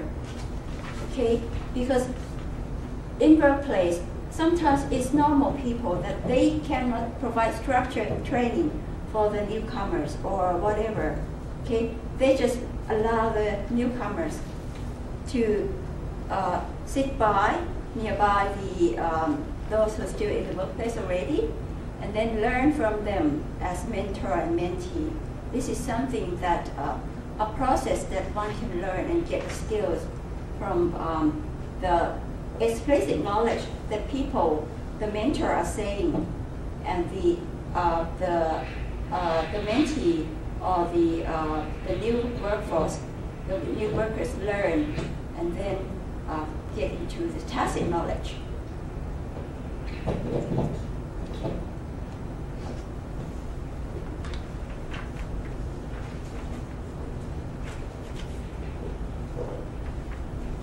Any other questions?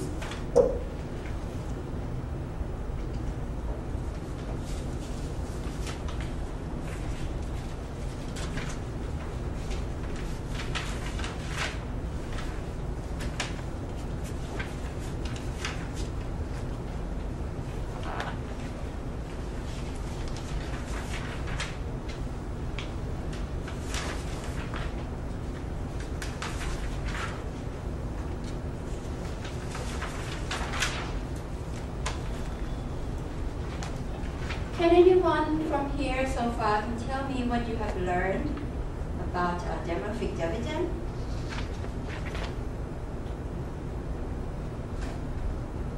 And what would you do for Japan?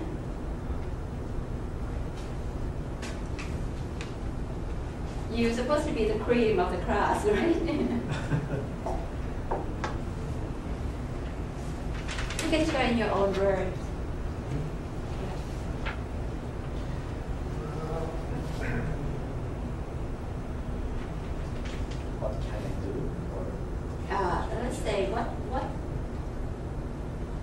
What do you think about demographic dividend?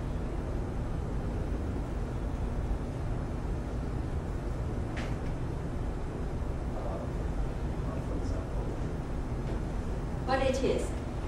what it is? For me, it's a demographic dividend. It's a kind of period for our growing labor force. Yes. Japan demographic dividend is ended some decades ago. Yeah. I guess it was 40 years ago. And may I ask you another question? Is it possible to Yes. revive Yeah. the demographic dividend in Japan? To revive, actually the population, the proportion of people in the workforce, I mean the working age population is still there, still okay to work, right? So it's not really over yet, but declining very fast because the rising proportion of the aging people, right? So it's still an opportunity to capitalizing on the existing proportion of the workforce now, but still have to encourage in terms of equip the workforce, the current workforce, with some kind of knowledge and skills that is needed for the 21st century. Okay.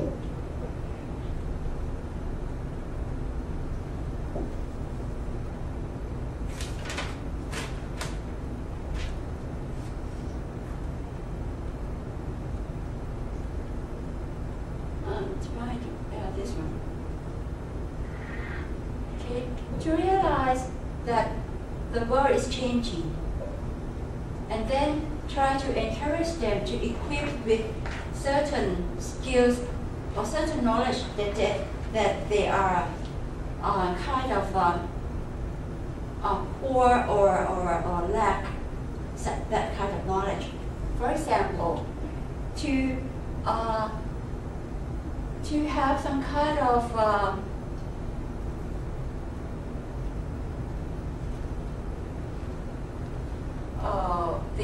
this one, high technology, and to the market driven, that is one thing, and to realize that the world is changing towards the opportunities to be given by the multinational enterprise. Okay, so this is something that they and and technologists, this is something that they still be able to maximize their human capital towards this path of career, so that they would be able to be a factor for the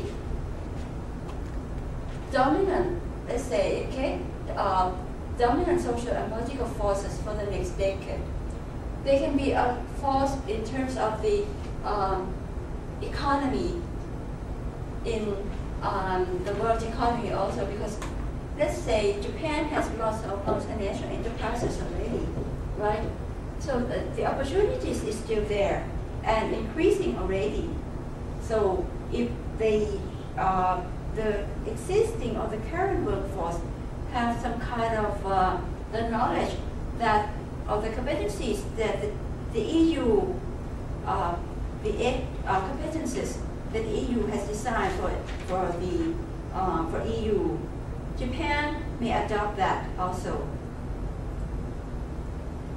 Because both EU and Japan are in the process of depopulation, but there are still a certain proportion of the people in the working age to contribute to the economy.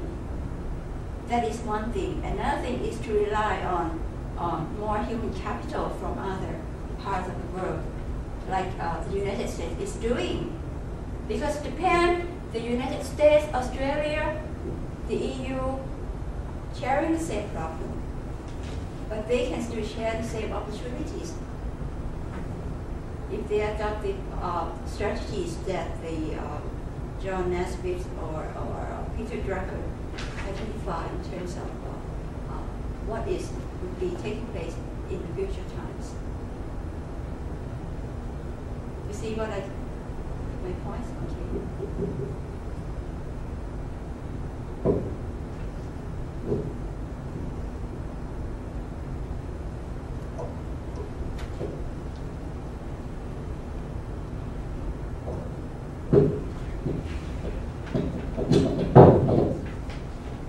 Any other questions?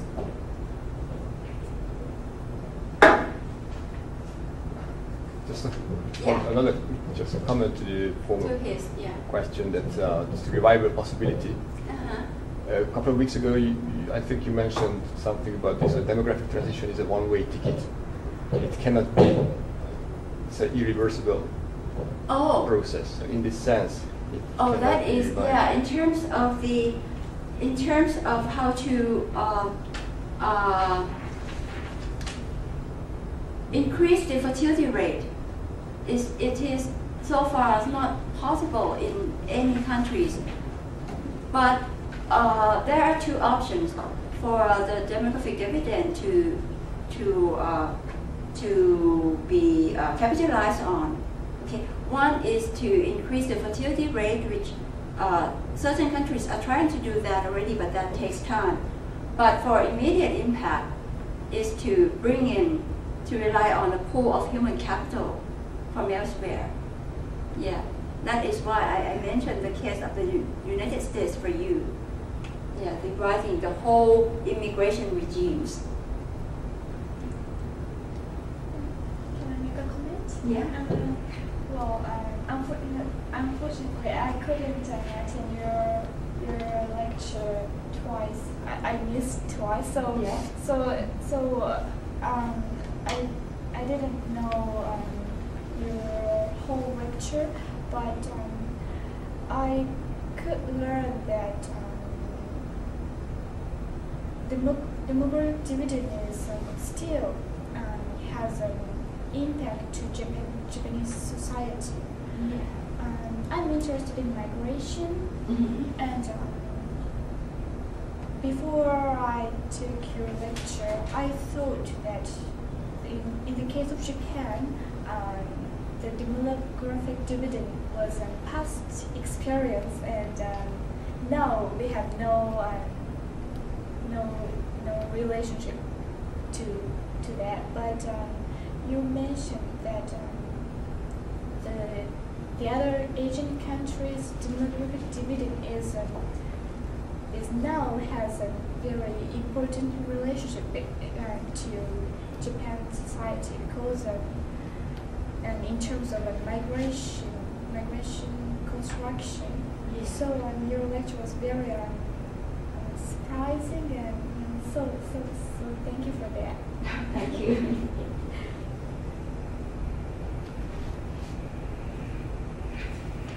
Any other comments or questions? Otherwise, I have to thank you all a lot for you are very attentive and raise interesting and good questions. I myself, as a lecturer, also enjoy your participation, attendance to the class, and we can share. I think my lecture has provided you some kind of information. That's something that you didn't learn before, and I can see from your eyes that you have learned something from the lecture. And so, ありがとうございました。